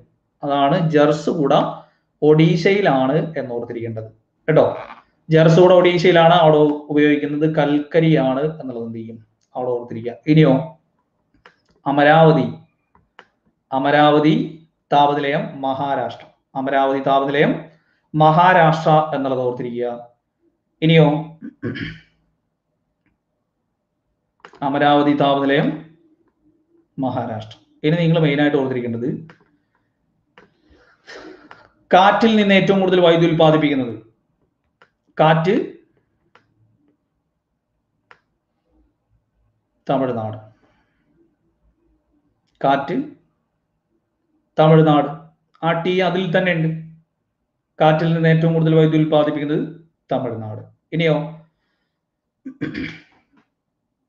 പ്രതാപശാലികളായിട്ടുള്ള മഹാന്മാരൊക്കെ ആണുങ്ങളാണ് അല്ലെ. പ്രതാപശാലികളായിട്ടുള്ള മഹാന്മാരൊക്കെ ആരാണ്, ആണുങ്ങളാണ്. അപ്പൊ താപവും ആണവവും ആരായിരിക്കും, മഹാരാഷ്ട്ര. താപവും ആണവവും മഹാരാഷ്ട്ര. പ്രതാപശാലികളായിട്ട് മഹാന്മാരൊക്കെ ആണുങ്ങളാണ് എന്നുള്ള ആ ഒരു ലെവലിൽ വായിച്ചു കഴിഞ്ഞാൽ ആണവം താപം രണ്ടും മഹാരാഷ്ട്രയിലേക്ക് നിങ്ങൾക്ക് കിട്ടും കേട്ടോ. രാഷ്ട്രത്തിന്റെ പ്രതാപശാലികളായിട്ടുള്ള മഹാന്മാരൊക്കെ ആണുങ്ങളാണ് എന്നുള്ള ലെവലിൽ നിങ്ങൾ സമ്മതിക്കണ്ട, നിങ്ങൾക്ക് അവിടെ കേട്ടോ. ഇപ്പൊ പെൺകുട്ടികൾ സമ്മതിച്ചിട്ടില്ലെങ്കിൽ നിങ്ങൾ ഉത്തരം കിട്ടണമെങ്കിൽ ആണുങ്ങൾ ഇത് പഠിച്ചേ പറ്റുള്ളൂ കേട്ടോ. ഉത്തരം കിട്ടാൻ വേണ്ടി നിങ്ങൾ നിർബന്ധമായിട്ട് ഏത് പഠിച്ചേ പറ്റുള്ളൂ, ഇത് പഠിച്ചേ പറ്റുള്ളൂ കേട്ടോ. പ്രതാപശാലികളായിട്ടുള്ള മഹാന്മാരൊക്കെ ആണുങ്ങളാണ് എന്നുള്ള ലെവലിൽ എന്ത് ചെയ്യണം, അവിടെ പഠിച്ചേ പറ്റുള്ളൂ. അപ്പോ മഹാരാഷ്ട്ര എന്നുള്ള അവിടെ ഓർത്തിരിക്കുക. ഇനി സോളാർ. സോളാർ കർണാടക. നമുക്കറിയാം സോളാർ എക്ലിപ്സ് ഒക്കെ വരുമ്പോ നമ്മൾ കണ്ണട വയ്ക്കുന്നത് അല്ലെ. സോളാർ എക്ലിപ്സ് ഒക്കെ വരുമ്പോ നമ്മൾ എന്ത് ചെയ്യുന്നു, നമ്മൾ കണ്ണട വെക്കുന്ന ആലോചിച്ചാൽ മതി. സോളാർ കർണാടക എന്നുള്ളത് എന്ത് ചെയ്യാം, അങ്ങനെ ഓർത്തിരിക്കാം കേട്ടോ. സോളാർ കർണാടക എന്നുള്ളത്. എക്ലിപ്സ് എന്ന് പറഞ്ഞാൽ സൂര്യഗ്രഹണം കേട്ടോ. മൂണാർ എക്ലിപ്സ്, സോളാർ എക്ലിപ്സ് എന്നൊക്കെ നമ്മൾ പറയൂലേ നോർമലി നമ്മൾ പത്രത്തിൽ കേട്ടോ. അപ്പോ കൊഡർമ, ചന്ദ്രപുര ജാർഖണ്ഡ്, റായലസീമ ആന്ധ്രാപ്രദേശ്, ഉക്കായി സിക്ക മുന്ദ്ര ഗുജറാത്ത്, രാജീവ് ഗാന്ധി ഹരിയാന, കേരളത്തിൽ ആദ്യത്തേത് ബ്രഹ്മപുരം, കോരാടി മഹാരാഷ്ട്ര, ജർസുഗുഡ കൽക്കരിക്ക് പ്രസിദ്ധം താപനിലയം, ഒഡീഷ അമരാവതി മഹാരാഷ്ട്ര, കാറ്റിൽ നിന്ന് ഏറ്റവും കൂടുതൽ വൈദ്യുതി തമിഴ്നാട്, താപവും ആണവും മഹാരാഷ്ട്ര, സോളാർ കർണാടക, ജലവൈദ്യുത പദ്ധതി. അതായത് ജലവൈദ്യുതി ഏറ്റവും കൂടുതൽ ആരാണ്? ആന്ധ്രാപ്രദേശ്. അത് പിന്നെ നിങ്ങൾക്ക് നിങ്ങളുടെ കാര്യം ആലോചിച്ചാൽ മതി. വൈദ്യുതി ഉൽപ്പാദിപ്പിക്കുന്നത് എവിടുന്ന എന്ന് ചോദിച്ചാൽ എല്ലാവരും പറയുന്ന ആൻസർ ഏതാ? ജലവൈദ്യുതിയാണ് അല്ലെ? നിങ്ങൾ അങ്ങനെ തന്നെ ആലോചിച്ചാൽ മതി, അവിടെ കാണാൻ പറ്റും. വൈദ്യുതി ഉൽപ്പാദിപ്പിക്കുന്നത് എവിടുന്നാന്ന് ചോദിച്ചു കഴിഞ്ഞാൽ ഏതറിയാത്ത ആളും പറയുന്ന ഉത്തരം എന്ന് പറയുന്നത് ജലവൈദ്യുത പദ്ധതി എന്നാ അല്ലെ? ജലവൈദ്യുതി എന്നല്ല പറയാ. നമ്മളടുത്ത് ഒരാൾ ചോദിക്കുക വൈദ്യുതി എന്തെന്നാ ഉൽപ്പാദിപ്പിക്കുക? ജലത്തിൽ നിന്നാണെന്ന് പറയും. അപ്പൊ ജലം എല്ലാവരും പറയുന്ന ആൻസർ ആലോചിച്ചാൽ മതി. AP എന്നത് എല്ലാവരും പറയുന്നത് ജലവൈദ്യുത പദ്ധതിയാണ്. അപ്പൊ ആ ലെവലിൽ നിങ്ങൾക്ക് കാണാൻ പറ്റും ആന്ധ്രാപ്രദേശാണ് ജലവൈദ്യുത പദ്ധതി എന്നുള്ളത്. ആ എല്ലാവരും പറയുന്ന ആൻസർ ജലവൈദ്യുത പദ്ധതി എന്നുള്ളത് കേട്ടോ. ഇനി APJ ഓർത്തിരുന്നാലും കുഴപ്പമില്ല, എങ്ങനെയാണെങ്കിലും നിങ്ങൾക്ക് അവിടെ ഉത്തരം കിട്ടും. ഓക്കെ, അപ്പൊ ഇത് 5 തീരുമാനമായല്ലോ. കാറ്റ്, താപവൈദ്യുതി, ജലവൈദ്യുത പദ്ധതി, ആണവം, സോളാർ. ഓക്കെ, സൗരോർജം. വാണിജ്യാടിസ്ഥാനത്തിൽ ആദ്യത്തെ സോളാർ പ്ലാന്റ് അമൃത്സറാണ്. ഇന്നേ വരെ ആരും ചോദിച്ചിട്ടില്ല, PSC ചോദിച്ചിട്ടില്ല. വാണിജ്യാടിസ്ഥാനത്തിൽ ഏറ്റവും ആദ്യത്തെ സോളാർ പ്ലാന്റ് എവിടെയാണ്? അമൃത്സറിലാണ്. ഇതുവരെ എന്ത് ചെയ്തിട്ടില്ല? ചോദിച്ചിട്ടില്ല. കനാൽ സോളാർ പവർ പ്രോജക്ട് നടപ്പിലാക്കിയ ആദ്യത്തെ സംസ്ഥാനം ഏതാണ്? ഗുജറാത്താണ്. കനാൽ സോളാർ പവർ പ്രോജക്ട് നടപ്പിലാക്കിയ ആദ്യത്തേത് ഗുജറാത്താണ്. നർമ്മദയിലാണ് കനാൽ സോളാർ പവർ, കനാലിൽ സോളാർ വിരിച്ചിട്ടുള്ള പവർ പ്രോജക്ട് നടപ്പിലാക്കിയത് ആദ്യമായിട്ട് ആരാണ്? ഗുജറാത്താണ്, നർമ്മദയിലാണ്. ചോദിച്ചിട്ടില്ല. സക്രി സോളാർ പ്ലാന്റ് ഏതിലാണ്? മഹാരാഷ്ട്രയിലാണ്. Sakhrie solar plant മഹാരാഷ്ട്രയിലാണ്. ഇതുവരെ എന്ത് ചെയ്തിട്ടില്ല? ചോദിച്ചിട്ടില്ല. കമൂതി സോളാർ പ്ലാന്റ് തമിഴ്നാട്ടിലാണ്. PSC 2 തവണ ചോദിച്ചതാണ്. കമൂതി സോളാർ പ്ലാന്റ് PSC 2 തവണ ചോദിച്ചതാണ്. തമിഴ്നാട്ടിലാണ്. പ്രത്യേകിച്ച് എന്ത് ചെയ്തോണം? അവിടെ ഓർത്തിരുന്നോണം. കമൂതി സോളാർ പ്ലാന്റ് തമിഴ്നാട്ടിലാണ് എന്നുള്ളത് 2 തവണ PSC എടുത്ത് ചോദിച്ചതാണ്. സൗരോർജോൽപാദനത്തിൽ മുന്നിൽ ആരാണ്? നമ്മൾ പറഞ്ഞു കർണാടകയിലാണ്. സൗരോർജോൽപാദനത്തിൽ മുന്നിൽ ആരാണ്? കർണാടകയാണെന്ന് ഞാൻ പറഞ്ഞു. ഇനിയോ സോളാർ എനർജി കോർപ്പറേഷൻ 2011 ന്യൂഡൽഹി ആസ്ഥാനമായിട്ട് രൂപീകരിച്ചു. സോളാർ എനർജി കോർപ്പറേഷൻ ഇതുവരെ PSC ചോദിച്ചിട്ടില്ല. അപ്പൊ സൗരോർജത്തെ കുറിച്ചിട്ടുള്ള ചോദ്യങ്ങളൊക്കെ എങ്ങനെ വരാറുള്ളൂ? ലോകത്തിൽ ഏറ്റവും വലിയ സോളാർ വിമാനത്താവളം, ആദ്യത്തെ സോളാർ വിമാനത്താവളം, സൗരോർജ പാർലമെന്റ് ഏതാണ്, സൗരോർജ ബ്ലോക്ക് ഏതാണ്, സൗരോർജ പഞ്ചായത്ത് ഏതാണ്, ഇങ്ങനെ ലേറ്റസ്റ്റ് ആയിട്ടുള്ള കാര്യങ്ങൾ മാത്രമേ ഏതിൽ ചോദിക്കാറുള്ളൂ? സൗരോർജത്തിൽ ആകെ ചോദിക്കാറുള്ളൂ കേട്ടോ. അതുകൊണ്ട് ഈ പറഞ്ഞ കാര്യങ്ങളൊന്നും ആരും ചോദിച്ചിട്ടില്ല. PSC ചോദിച്ചില്ല. കമൂത്തി ചോദിച്ചിട്ടുണ്ട്, കറണ്ട് അഫയർ ആയപ്പോഴാണ് ചോദിച്ചത്. പിന്നെയോ ബട്ല solar park Rajasthan. ബട്ല solar park ആൺകുട്ടികൾക്ക് എളുപ്പമാണ്. രാജസ്ഥാൻ റോയൽസിന്റെ കളിക്കാരനായിരുന്നു ബട്ട്ലർ. ബട്ട്ലറിന് ഓർമ്മ ഉണ്ടെങ്കിൽ എന്ത് കിട്ടും? രാജസ്ഥാൻ റോയൽസ് എന്നുള്ളതും കിട്ടിക്കഴിഞ്ഞാൽ ബട്ട്ല സോളാർ പാർക്ക് രാജസ്ഥാനിലാണ് എന്നുള്ളത് എന്ത് ചെയ്യാം? അവിടെ ഓർത്തിരിക്കാൻ എളുപ്പമാണ് കേട്ടോ. അപ്പൊ ബട്ട്ല സോളാർ പാർക്ക് രാജസ്ഥാനിലാണ് എന്നുള്ളത് ഓർത്തിരിക്കാം. ഇനിയോ Riva solar plant. Riva solar plant മധ്യപ്രദേശിലാണ്. ഇനിയോ റിവ എന്ന് തിരിച്ചു വായിച്ചു കഴിഞ്ഞാൽ നിങ്ങൾക്ക് എന്ത് ചെയ്യാൻ പറ്റും? അവിടെ കാണാൻ പറ്റും വരി എന്നുള്ളതാണ്. റിവ എന്ന് തിരിച്ചു വായിച്ചു കഴിഞ്ഞാൽ വരി എന്നാണ്. ലോകത്തിലെ ഏറ്റവും വലിയ വരി എന്തിന്റെ വരിയാണ്? മദ്യശാലക്ക് മുന്നിലുള്ള വരിയാണ് അല്ലെ? ലോകത്തിലെ ഏറ്റവും വലിയ വരി എന്ന് പറയുന്നത് മദ്യശാലക്ക് മുമ്പിലുള്ള വരിയാണ്. അപ്പൊ റിവ സോളാർ പ്ലാന്റ് മധ്യപ്രദേശിലാണ്. പാവഗാഡ PSC എടുത്ത് ചോദിച്ച ചോദ്യമാണ്. ഇന്ത്യയിലെ ഏറ്റവും വലിയ സോളാർ പ്ലാന്റ് പാവഗാഡ കർണാടകയിലാണ് എന്നുള്ളത് എന്ത് ചെയ്യണം, അവിടെ ഓർത്തിരിക്കണം. ഇന്ത്യയിലെ ഏറ്റവും വലിയ സോളാർ പ്ലാന്റ്. പിന്നെ ഇതെപ്പോഴും അങ്ങോട്ട് ഇങ്ങോട്ട് മാറും കേട്ടോ. ഇപ്പൊ ബട്ട്ല എന്ത് ചെയ്തു, 10,000 ഇൻസ്റ്റാൾ ചെയ്തപ്പോൾ പാവഗാഡ 13,000 ഇൻസ്റ്റാൾ ചെയ്തു. അപ്പൊ ലേറ്റസ്റ്റ് പാവഗാഡയാണ് എന്ത് ചെയ്തത്, 13,000 ആക്കി ഉയർത്തിയപ്പോൾ അവരാണ് എന്ത് ചെയ്യുന്നത്. ഇത് എല്ലാ മാസവും ചിലപ്പോൾ എന്ത് ചെയ്യും, ഇങ്ങനെ മാറിക്കൊണ്ടിരിക്കും. കാരണം പുതിയത് ഇങ്ങനെ ഇൻസ്റ്റാൾ ചെയ്തുകൊണ്ടിരിക്കും, കപ്പാസിറ്റി ഇങ്ങനെ കൂട്ടിക്കൊണ്ടിരിക്കും. അപ്പൊ ഇത് അതിനനുസരിച്ചിട്ട് നിങ്ങൾ എഴുതിക്കോണം കേട്ടോ. ഇത് അതിനനുസരിച്ച് നിങ്ങൾ എഴുതിക്കോണം. കാരണം അപ്ഡേഷൻ വേണം അവിടെ. അല്ലെങ്കിൽ എന്ത് ചെയ്യും, ഇത് ഞാൻ അതുകൊണ്ട് എന്ത് ചെയ്തിട്ടില്ല, ഏറ്റവും വലുത് എന്നൊരു ഫാക്ട് ഇവിടെ കൊടുത്തിട്ടില്ല. പക്ഷെ ഇതിലുള്ളത് വെച്ചിട്ട് ഞാൻ പറഞ്ഞു, നിലവിൽ ഏതാണ്, പാവഗാഡ സോളാർ പവർ പ്ലാന്റ് ആണ് ഏറ്റവും വലുത് നിലവിൽ. ചരങ്ക ഗുജറാത്തിലാണ് കേട്ടോ. ചരങ്ക ഗുജറാത്തിലാണ് എന്നുള്ളത് എന്ത് ചെയ്യണം, അവിടെ ഓർത്തിരിക്കണം. അപ്പൊ പറഞ്ഞത് വാണിജ്യാടിസ്ഥാനത്തിൽ ആദ്യത്തെ solar plant Amritsar. Canal solar plant ആദ്യമായിട്ട് നടപ്പിലാക്കിയത് ഗുജറാത്ത്. സക്രി മഹാരാഷ്ട്ര. കമൂതി തമിഴ്നാട്. സൗരോർജ്ജ ഉൽപാദനത്തിൽ മുന്നിൽ Karnataka. Solar energy corporation of India 2011. New Delhi ആസ്ഥാനം. ബട്ട്ല രാജസ്ഥാൻ. റിവ മധ്യപ്രദേശ്. പാവഗാഡ കർണാടക. ചരങ്ക ഗുജറാത്ത് കേട്ടോ. ഇത് ഞാൻ ജസ്റ്റ് ഒന്ന് ഇത് എളുപ്പത്തിൽ പറയാം നമുക്ക്. നിങ്ങൾ ഒറ്റ കാര്യം മനസ്സിലാക്കേണ്ടുള്ളൂ, ഇങ്ങനത്തെ ഒരു വീപ്പ ഇപ്പൊ നിർമ്മിക്കാൻ സാധ്യമാണോ? ഈ പഴയ കാലത്ത് വീഞ്ഞും കാര്യങ്ങളൊക്കെ സൂക്ഷിച്ചിരുന്ന ഇങ്ങനത്തെ ഒരു വീപ്പ ഇപ്പോ നിർമ്മിച്ചു തരാൻ പറഞ്ഞു കഴിഞ്ഞാൽ സാധ്യമാണോ? അല്ല. ഇത്രയും ബലമുള്ള മരവും കേടുവരാത്ത മരവും ഉപയോഗിച്ചിട്ട് ഇങ്ങനത്തെ ഒരു വീപ്പ ഇപ്പൊ എന്ത് ചെയ്യാൻ പറ്റില്ല, നമുക്ക് നിർമ്മിക്കാൻ സാധ്യമല്ല. അതായത് ഇത് നമുക്ക് എങ്ങനെ കിട്ടിയതുണ്ടെങ്കിലേ ഉള്ളൂ, ഇത് നമുക്ക് എങ്ങനെ കിട്ടിയതായിട്ടുണ്ടെങ്കിലേ ഉള്ളൂ, പാരമ്പര്യമായിട്ട് നമുക്ക് കിട്ടിയതായിട്ടുണ്ടെങ്കിലേ നമ്മളെ വീട്ടിലോ എവിടെയെങ്കിലും നമുക്ക് ഇത് കാണാൻ പറ്റുള്ളൂ. ഇത് പോയി കഴിഞ്ഞാൽ നമുക്ക് പുനർനിർമ്മിക്കാൻ പറ്റുമോ? ഇല്ല. അങ്ങനെ നിങ്ങൾ ഓർക്കുകയാണെങ്കിൽ നിങ്ങൾക്ക് ആ ഫാക്ട് വളരെ എളുപ്പമാണ്. നമുക്ക് പാരമ്പര്യമായി കിട്ടിയ ഒരു സാധനം തീർന്നാൽ തീർന്ന തന്നെയാണ്, പിന്നെന്ത് ചെയ്യാൻ പറ്റില്ല, പുനഃസ്ഥാപിക്കാൻ കഴിയില്ല. നിങ്ങൾ നോക്കുക, ആലോചിച്ച് നോക്കിക്കഴിഞ്ഞാൽ നിങ്ങൾക്ക് തന്നെ എളുപ്പമാണ്. പാരമ്പര്യമായിട്ട് കിട്ടിയ ഒരു സാധനം കേടുവന്നു പോയാൽ പുനർനിർമ്മിക്കാൻ സാധ്യമല്ല. അപ്പൊ അത് രണ്ടും ഒരേ ഫാക്റ്റ് ആണ്. പാരമ്പര്യ ഊർജ സ്രോതസ്സുകൾ പുനർസൃഷ്ടിക്കാൻ സാധിക്കാത്തവ രണ്ടും ഒന്നല്ലേ. അതിനാണ് ഞാൻ ഇങ്ങനെ ഒരു പിക്ചർ തന്നെ അവിടെ കൊടുത്തത്. ഇത് രണ്ടും ഏതൊരു ഉദ്യോഗാർത്ഥിയും ഏത് സമയം എടുത്ത് വായിച്ചു കഴിഞ്ഞാലും അങ്ങോട്ടും ഇങ്ങോട്ടും തല ഭ്രാന്തായിട്ട് പോകുന്ന ഒരു സാധനം അല്ലെ. എപ്പോഴും ഇത് വായിക്കുമ്പോൾ അങ്ങോട്ടും ഇങ്ങോട്ടും നമ്മൾ രണ്ട് ഫാക്റ്റും അങ്ങോട്ടും ഇങ്ങോട്ടും മാറ്റുന്നതാണ്. എന്നാൽ ഈ രണ്ട് ഫാക്റ്റും ഒന്നാണ്. പാരമ്പര്യമായിട്ട് നമുക്ക് കിട്ടിയ ഈ വീപ്പ ഇത് നശിച്ചു പോയി കഴിഞ്ഞാൽ പിന്നെന്ത് ചെയ്യാൻ പറ്റില്ല, ഇത് നമുക്ക് പുനർസൃഷ്ടിക്കാൻ കഴിയില്ല. അപ്പൊ ഇതിന് ഞാൻ ഒരു തരത്തിൽ പറയും, പാരമ്പര്യ ഊർജ സ്രോതസ്സുകൾ പുനഃസ്ഥാപിക്കാൻ കഴിയാത്തവ.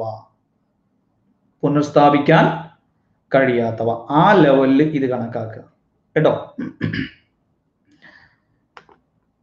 അപ്പൊ ഇതിൽ കൽക്കരി, പെട്രോള്, ഡീസല്, മണ്ണെണ്ണ, പ്രകൃതിവാതകം, ലിഗ്നൈറ്റ്, ആണവം, ഇതൊക്കെ ഏതിൽ വരുന്നതാ, പാരമ്പര്യ ഊർജ സ്രോതസ്സുകളാണ്.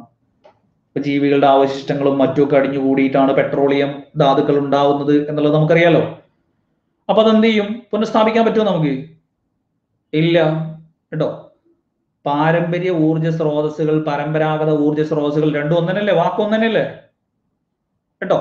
അപ്പൊ മനസ്സിലായല്ലോ. നമുക്ക് 4 ഓപ്ഷനാണ് തരിക. ഇതിൽ കൂട്ടത്തിൽ പെടാത്തത് എന്ന് പറഞ്ഞിട്ടാണ് ചോദിക്കുക. കൽക്കരി, പെട്രോള്, ഡീസല്, മണ്ണെണ്ണ, പ്രകൃതിവാതകം, ലിഗ്നൈറ്റ്, ആണവം. ഇത്രയും എന്താണ്, ആണവ ധാതുക്കൾ എന്ന് പറഞ്ഞിട്ട് യുറേനിയം ഒക്കെ നിങ്ങൾ പഠിക്കുന്നില്ലേ? നിങ്ങൾ ടെക്സ്റ്റ് എന്തായാലും ഒന്ന് വായിച്ചു നോക്കണം കേട്ടോ. ടെക്സ്റ്റിൽ ഈ പറയുന്നതൊക്കെ കറക്റ്റ് ആയിട്ട് വിശദീകരിച്ച് എന്ത് ചെയ്തിട്ടുണ്ട്, കൊടുത്തിട്ടുണ്ട്. യുറേനിയം, തോറിയം എന്നൊക്കെ പറഞ്ഞിട്ട് നിങ്ങൾ കറക്റ്റ് ആയിട്ട് എന്ത് ചെയ്യുന്നുണ്ട്, സ്കൂൾ ടെക്സ്റ്റിൽ ഇങ്ങനെ സെപ്പറേറ്റ് കൊടുത്തിട്ടില്ലേ? ആണവ ധാതുക്കൾ, പെട്രോളിയം ധാതുക്കൾ എന്നൊക്കെ പറഞ്ഞിട്ട് സെപ്പറേറ്റ് നിങ്ങൾ സയൻസിന്റെ ടെക്സ്റ്റ് ബുക്കിൽ എന്ത് ചെയ്തിട്ടുണ്ട്, പ്രത്യേകം കൊടുത്തിട്ടുണ്ട്. നമ്മൾ അതിനെ ജസ്റ്റ് എന്ത് ചെയ്തിട്ടേ ഉള്ളൂ, ജസ്റ്റ് നിങ്ങൾക്ക് ഇതിലേക്ക് ഓർത്തിരിക്കാൻ കുറച്ച് കാര്യങ്ങൾ എന്ത് ചെയ്തു അവിടെ പറഞ്ഞിട്ടുണ്ട് കേട്ടോ. അപ്പൊ ഇത് ഇത്രയും കാര്യങ്ങൾ ഞാൻ പറഞ്ഞു. ഇത് പാരമ്പര്യമായിട്ടുള്ളതാണ്. ഒപ്പം ഇതെന്ത് ചെയ്യുന്നു, ഇത് മലിനീകരണം സൃഷ്ടിക്കുന്നു. ഇത്രയും എണ്ണം പരിസ്ഥിതിക്ക് എന്തുണ്ടാക്കുന്നു? മലിനീകരണം ഉണ്ടാക്കുന്നു. അതുകൊണ്ട് തന്നെ ഇതിനെ എന്ത് വിളിക്കുന്നു? ഫോസിൽ ഇന്ധനങ്ങൾ എന്നും വിളിക്കുന്നു. ഫോസിലിൽ നിന്നുണ്ടായതാണല്ലോ, അവശിഷ്ടങ്ങൾ അടിഞ്ഞിട്ടുണ്ടായതാണല്ലോ, ഫോസിൽ ഇന്ധനങ്ങൾ എന്ന് വിളിക്കുന്നു. ഒപ്പം ബ്രൗൺ എനർജി എന്ന് വിളിക്കുന്നു. ഫോസിൽ ഇന്ധനങ്ങൾ, ബ്രൗൺ എനർജി, പാരമ്പര്യ ഊർജ സ്രോതസ്സുകൾ, പുനഃസ്ഥാപിക്കപ്പെടാൻ കഴിയാത്തവ, കൽക്കരി, പെട്രോളിയം, പ്രകൃതിവാതകം, ലിഗ്നൈറ്റ്, ആണവോർജം, ഇതൊക്കെ എന്തറിയപ്പെടുന്നു? ഫോസിൽ ഇന്ധനങ്ങൾ എന്നറിയപ്പെടുന്നു. ബ്രൗൺ എനർജി എന്നും വിളിക്കപ്പെടുന്നു. ഇനി ഇതിൽ തന്നെ ഇന്ത്യയിലെ മുഖ്യ താപോർജ സ്രോതസ്സാണ് ഇത്? കൽക്കരി. നമ്മൾ നേരത്തെ തന്നെ പറഞ്ഞു, ഇന്ത്യയിലെ മുഖ്യ താപോർജ സ്രോതസ്സാണ് ഇത്? കൽക്കരി. കൽക്കരിക്ക് തന്നെ ഓരോരോ സ്റ്റേജുകളുണ്ട്. ആദ്യത്തെ സ്റ്റേജിലുള്ള കൽക്കരിയാണ് ഇത്? പീറ്റ്. കേട്ടോ, കൽക്കരി ആദ്യത്തെ സ്റ്റേജിലുള്ളതാണ് ഇത്? പീറ്റ്. കാർബണിന്റെ അളവ് ഏറ്റവും കുറവാണ് എന്ന് നമുക്ക് ഏതിനെ പറയാം? കാർബണിന്റെ അളവ് നമുക്ക് ഏറ്റവും കുറവ് ഏതിലാണെന്ന് പറയാം?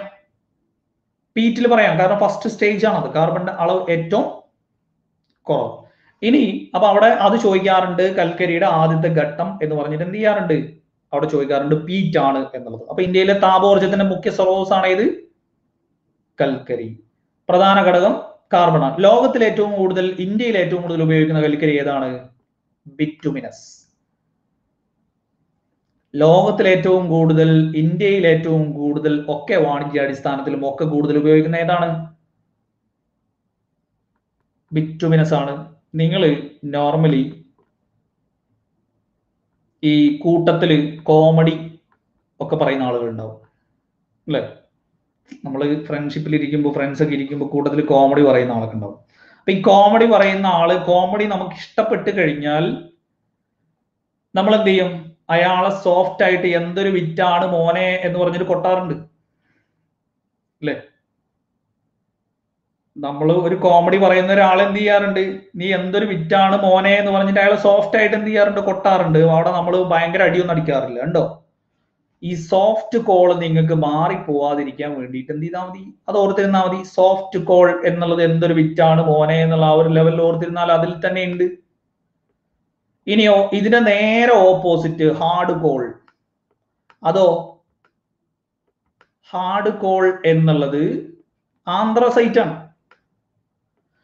ഇത് നിങ്ങൾ അതിൽ തന്നെ ഓർത്താൽ മതി. എന്ത്? ആരെങ്കിലും ഒരാൾ സൈറ്റ് അടിച്ചു കഴിഞ്ഞാൽ പെൺകുട്ടികള് എന്താ സൈറ്റ് അടിക്കണേ എന്നുള്ളത് സോഫ്റ്റ് ആയിട്ടാണോ ഹാർഡ് ആയിട്ടാണോ ചോദിക്കാൻ നോക്കിയാൽ മതി. അപ്പൊ നിങ്ങൾക്ക് കിട്ടും. ഇവിടെ വിറ്റ് പറഞ്ഞ ആളെ സോഫ്റ്റ് ആയിട്ടാണ് കൊട്ടിയതെങ്കിൽ ഇവിടെ ആരെങ്കിലും സൈറ്റ് അടിച്ചു കഴിഞ്ഞാൽ എന്താ സൈറ്റ് അടിക്കുന്നതെന്ന് ചോദിക്കുന്നത് ഹാർഡ് ആയിട്ടാണോ സോഫ്റ്റ് ആയിട്ടാണോ എന്ന് നോക്കിയാൽ മതി. അപ്പൊ നിങ്ങൾക്ക് അവിടെ കറക്റ്റ് കിട്ടും. ആന്ത്രസൈറ്റ് ആണ് എന്ത്? ഹാർഡ് കോൾ എന്നറിയപ്പെടുന്നത്. നോർമലി ഇത് മാറിപ്പോകേണ്ട കാര്യമേ ഇല്ല, ഹാർഡ് കോളും സോഫ്റ്റ് കോളും. എന്നാൽ പഠിക്കുന്ന ഉദ്യോഗാർത്ഥികൾക്ക് മൊത്തം എന്താണ്? ഇത് എപ്പോഴും മാറിപ്പോകുന്നു, എപ്പോഴും മാറിപ്പോകുന്നു എന്നുള്ള പരാതി. ഈ പറയുന്ന ഹാർഡ് കോളും സോഫ്റ്റ് കോളും ബ്രൗൺ കോളും എപ്പോഴും മാറിപ്പോകുന്നു എന്നുള്ള പരാതിയാണ്. ഇനിയോ ഇതിൽ തന്നെ ഒരെണ്ണം കൂടെ, ബ്രൗൺ കോൾ എന്നറിയപ്പെടുന്നത് ലിഗ്നൈറ്റ്. ബ്രൗൺ കോൾ എന്നറിയപ്പെടുന്നത് ലിഗ്നൈറ്റ് ആണ്. Brown call, lignite. അത് നിങ്ങൾ നോർമലി ബ്രെയിലി എന്നുള്ളൊരു വാക്ക് നിങ്ങൾ പഠിച്ചു വെച്ചിട്ടുണ്ട് ആൾറെഡി അല്ലെ? ബ്രെയിൻ ലിപി കണ്ടെത്തിയത് ആര് എന്ന് ആൾറെഡി നിങ്ങൾ എന്ത് ചെയ്താണ്? സൗണ്ട് ഇല്ലേ? സൗണ്ട് ഉണ്ടല്ലോ. നിങ്ങൾ സൗണ്ട് ഇല്ലാത്ത ഒരു റിഫ്രഷ് ചെയ്തിട്ട് വാ കേട്ടോ. ബ്രെയിൻ ലിപി എന്ന് നിങ്ങൾ ആൾറെഡി പഠിക്കുന്നില്ലേ? ബ്രെയിലി എന്ന്. അപ്പൊ അതിൽ തന്നെ എന്തുണ്ട്? ബ്രെയിലി എന്നുള്ളതിൽ തന്നെ ബ്രൗൺ കോൾ ലിഗ്നൈറ്റ് ആണ് എന്ന് അതിലും ഉണ്ട്. പിന്നെ ഇതിൽ ഏതാണ് മാറേണ്ടത്? പിന്നെ ഇതിൽ മാറിപ്പോകേണ്ടതുണ്ടോ? ഒന്നും മാറിപ്പോകണ്ട. അപ്പൊ വിറ്റ് പറയുന്ന ആളെ സോഫ്റ്റ് ആയിട്ടാണ് തല്ലുന്നത്, സൈറ്റ് അടിക്കുന്ന ആളോട് ഹാർഡ് ആയിട്ടാണ് ചോദിക്കുന്നത്. ബ്രെയിലിയിൽ തന്നെ ബ്രൗൺ കോൾ ലിഗ്നൈറ്റ് എന്നുള്ളത് അവിടെ തന്നെ ഉണ്ട് കേട്ടോ. ഇനി ആദ്യത്തെ കൽക്കരി ഖനിയാണ് ഇത്? റാണിഗഞ്ച്. ആദ്യത്തെ കൽക്കരി ഖനിയാണ് റാണിഗഞ്ച്, ബംഗാളിലാണ്. വലുത് ജാരിയ, ജാർഖണ്ഡ്. ഏറ്റവും വലിയ കൽക്കരി ഖനി വലുത് ജാരിയ, ഏറ്റവും ആദ്യത്തേത് റാണിഗഞ്ച്, ബംഗാൾ. കറുത്ത വജ്രം എന്നറിയപ്പെടുന്നതും കൽക്കരി. അപ്പൊ ഫസ്റ്റ് സ്റ്റേജ് നമ്മൾ പറഞ്ഞു പീറ്റ് ആണ്. പിന്നെയോ പീറ്റും ബിറ്റുമിനസും വേറെ വേറെയാണ് കേട്ടോ. പീറ്റും ബിറ്റുമിനസും വേറെ വേറെയാണ്. ഫസ്റ്റ് സ്റ്റേജ് നമ്മൾ പറഞ്ഞു പീറ്റ് ആണ്. ഏറ്റവും കൂടുതൽ ഉപയോഗിക്കുന്നത് ബിറ്റുമിനസ് ആണ്. ടാറിൽ അടങ്ങിയിരിക്കുന്നത് എന്ന് ചോദിച്ചാലും ബിറ്റുമിനസ് ആണ്. റോഡ് ടാർ ചെയ്യാൻ യൂസ് ചെയ്യൂലേ? ഈ റോഡ് ടാർ ചെയ്യുന്നവരെ കണ്ടിട്ടില്ലേ? ഒരു വിറ്റാമിനും ഇല്ലാത്ത ആളുകളായിരിക്കും. നിങ്ങൾ ഈ റോഡ് ടാർ ചെയ്യുന്ന ആളുകൾ കണ്ടില്ലേ? നല്ല ഗുണ്ടുമുളകായിട്ട് നല്ല അടിപൊളിയായിട്ടുള്ള പയ്യന്മാർ ആരെങ്കിലും റോഡ് ടാർ ചെയ്യാൻ നിൽക്കുവോ? അവരെ കണ്ടാൽ തന്നെ അറിയാം ഒരു വിറ്റാമിനും ഇല്ല എന്നുള്ളത്. അതാണ് ബിറ്റുമിനസ് എന്നുള്ളത്. എന്ത് ചെയ്യാം? റോഡ് ടാർ ചെയ്യുക എന്നുള്ള ആ ഒരു ലെവലിൽ എന്ത് ചെയ്യാം? അവിടെ നീങ്ങി കിട്ടും. അപ്പൊ ബിറ്റുമിനസ് സോഫ്റ്റ് കോൾ ഇന്ത്യയിൽ ഏറ്റവും കൂടുതൽ ഉള്ളത്. ആദ്യത്തെ കൽക്കരി ഖനി റാണിഗഞ്ച് വലുത്. ജാരിയ, നെയ്വേലി ലിഗ്നൈറ്റിന് പ്രസിദ്ധമാണ്. ഇന്ധനക്ഷമത കുറഞ്ഞ കൽക്കരിയാണ് ഏത്? ലിഗ്നൈറ്റ്. ഇന്ധനക്ഷമത കുറവുള്ളതാണ് ഏത്? കൽക്കരിയുടെ രൂപമാണ് ഏത്? ലിഗ്നൈറ്റ്. ബ്രൗൺ കോൾ എന്നറിയപ്പെടുന്നു. കറുത്ത വജ്രം എന്നറിയപ്പെടുന്നത് കൽക്കരിയാണ്. കൂടുതൽ കാർബൺ അടങ്ങിയിരിക്കുന്നത് ഹാർഡ് കോൾ എന്നറിയപ്പെടുന്നതും ആന്ത്രാസൈറ്റ്. കേട്ടോ. ഇനിയോ പാരമ്പര്യ ഇതര ഊർജ സ്രോതസ്സുകൾ. അപ്പൊ നമ്മൾ പാരമ്പര്യം നമ്മൾ എന്ത് ചെയ്തു? ഇതിൽ കാണിച്ചു. കൽക്കരി, പെട്രോൾ, ഡീസൽ, മണ്ണെണ്ണ, പ്രകൃതിവാതക, ലിഗ്നൈറ്റ് ആണോ? ഇത്രയും കാണിച്ചില്ലേ? പാരമ്പര്യമായിട്ട് കിട്ടിയ സാധനം നമുക്ക് എന്ത് ചെയ്യാൻ പറ്റില്ല? പുനർനിർമ്മിക്കാൻ കഴിയില്ല. എന്നാൽ നമുക്ക് കിട്ടിയത് ഒരു പ്ലാസ്റ്റിക്കിന്റെ വീപ്പയാണെങ്കിലോ ഇത് ആര് തല്ലി പൊട്ടിച്ചാലും നമുക്ക് എന്ത് ചെയ്യാം? ഇത് ഉരുക്കി ഇതേപോലത്തെ ഒരെണ്ണം ഉണ്ടാക്കാം. അല്ലെ? നമുക്കൊരു പ്ലാസ്റ്റിക്കിന്റെ വീപ്പയാണ് നമുക്ക് കിട്ടിയിട്ടുള്ളതെങ്കിൽ നമുക്ക് എന്ത് ചെയ്യാം? ഇത് എങ്ങനെ നശിപ്പിച്ചാലും ഇതേപോലത്തെ ഒരെണ്ണം എന്ത് ചെയ്യാം? ഇത് നമുക്ക് ഉണ്ടാക്കാം. അത് തന്നെയാണ് എന്ത്? സൗരോർജം, ജൈവപിണ്ഡം, ബയോമാസ് എന്ന് പറയുന്നത്, തിരമാല, ബയോഗ്യാസ്, കാറ്റ്, ഇതൊക്കെ എന്താ? ഇതെല്ലാം പാരമ്പര്യ ഇതര ഊർജ സ്രോതസ്സുകളാണ്.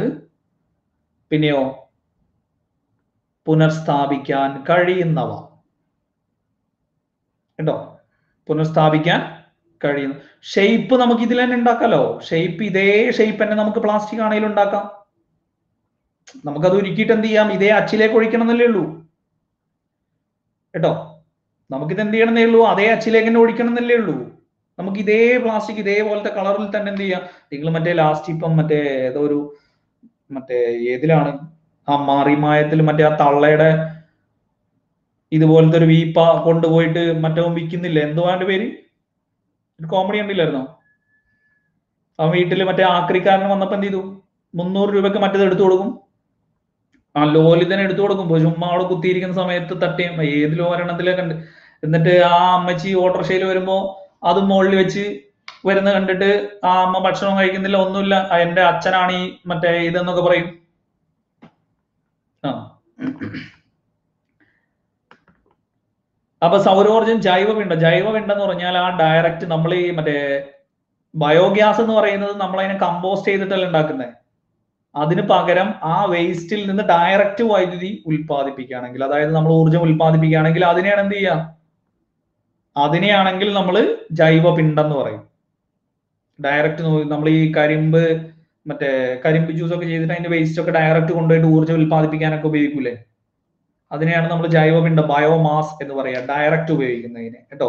കമ്പോസ്റ്റ് ചെയ്തിട്ടാകുമ്പോൾ അത് ബയോഗ്യാസ് എന്നുള്ളത്. അപ്പോ സൗരോർജം, ജൈവപിണ്ഡം, തിരമാല, ബയോഗ്യാസ്, കാറ്റ്, ഇത്രയും പുനഃസ്ഥാപിക്കാൻ കഴിയുന്നവയാണ് എന്നുള്ളത് എന്ത് ചെയ്യാം? നമുക്ക് ഓർത്തിരിക്കാം. നമുക്ക് വേസ്റ്റ് പിന്നെ ഉണ്ടാക്കാലോ. അതാണ് എന്ത് ചെയ്യുന്നത്? പുനഃസ്ഥാപിക്കാൻ കഴിയുന്നവ എന്നുള്ള. ആ ചാണകവരളി ഒക്കെ അങ്ങനെ തന്നെയാണ്. കേട്ടോ? അതൊക്കെ പുനഃസ്ഥാപിക്കാൻ കഴിയുന്നതല്ലേ നമുക്ക്. ഓക്കെ, അപ്പൊ ഇത്രയും മതി. അപ്പൊ രണ്ടും തീരുമാനമല്ലോ. അത് രണ്ടും തീരുമാനമല്ലോ. പിന്നെ ഇവിടെ ഞാൻ നേരത്തെ പറഞ്ഞത് ഈ പാരമ്പര്യ ഇതര ഊർജ്ജ സ്രോതസ് എന്ന് പറയുമ്പോൾ ഇതെന്ത് ചെയ്യുന്നില്ല? മലിനീകരണം ഉണ്ടാക്കുന്നില്ല. അതുകൊണ്ട് ഇതെന്തറിയപ്പെടുന്നു? ഗ്രീൻ എനർജി എന്നറിയപ്പെടുന്നു. മറ്റേത് ഫോസിൽ ഇന്ധനം, ബ്രൗൺ എനർജി എന്നറിയപ്പെടുന്നു. തിരമാലയിൽ നിന്ന് വൈദ്യുതി ഉൽപ്പാദിപ്പിക്കുന്നത് ഏറ്റവും കൂടുതൽ ഗുജറാത്താണ്. കേട്ടോ? കടൽ തീരം ഏറ്റവും കൂടുതൽ ഗുജറാത്ത്, തിരമാലയിൽ നിന്ന് ഏറ്റവും കൂടുതൽ ഗുജറാത്ത്. പിന്നെയോ തിരമാലയിൽ നിന്ന് വൈദ്യുതി ഉൽപ്പാദിപ്പിക്കാനുള്ള പദ്ധതിയാണ് ഇത് വിഴിഞ്ഞം പദ്ധതി. അത് ആൾറെഡി നിങ്ങൾക്ക് നോർമലി എന്ത് ചെയ്യുന്നതാണ് കേട്ടത്. അപ്പൊ ഊർജ്ജ സ്രോതസ് എന്നുള്ള ടോപ്പിക് എന്ത് ചെയ്തു? അവിടെ തീർന്നു. വിഴിഞ്ഞം ഇല്ല, പക്ഷെ വിഴിഞ്ഞം എന്തിനുള്ള പദ്ധതിയാണെന്ന് ഓർത്തിരിക്കുക? തിരമാലയിൽ നിന്ന് വൈദ്യുതി ഉൽപ്പാദിപ്പിക്കാൻ. അത് ഉടനെ എന്ത് ചെയ്യും? റെഡിയാക്കും. അപ്പൊ ഊർജ്ജം എന്നുള്ളത് എന്ത് ചെയ്തു? അവിടെ തീർന്നു. കേട്ടോ? ഊർജ്ജം എന്നുള്ളത് അവിടെ തീർന്നു. അപ്പൊ ഓക്കെ, എനിക്കിനി 5 മണിക്ക് പ്ലസ്സിൽ ഒരു ക്ലാസ് ഉണ്ട്. അപ്പൊ ബാക്കി പിന്നെ കാണാം. ഓക്കെ.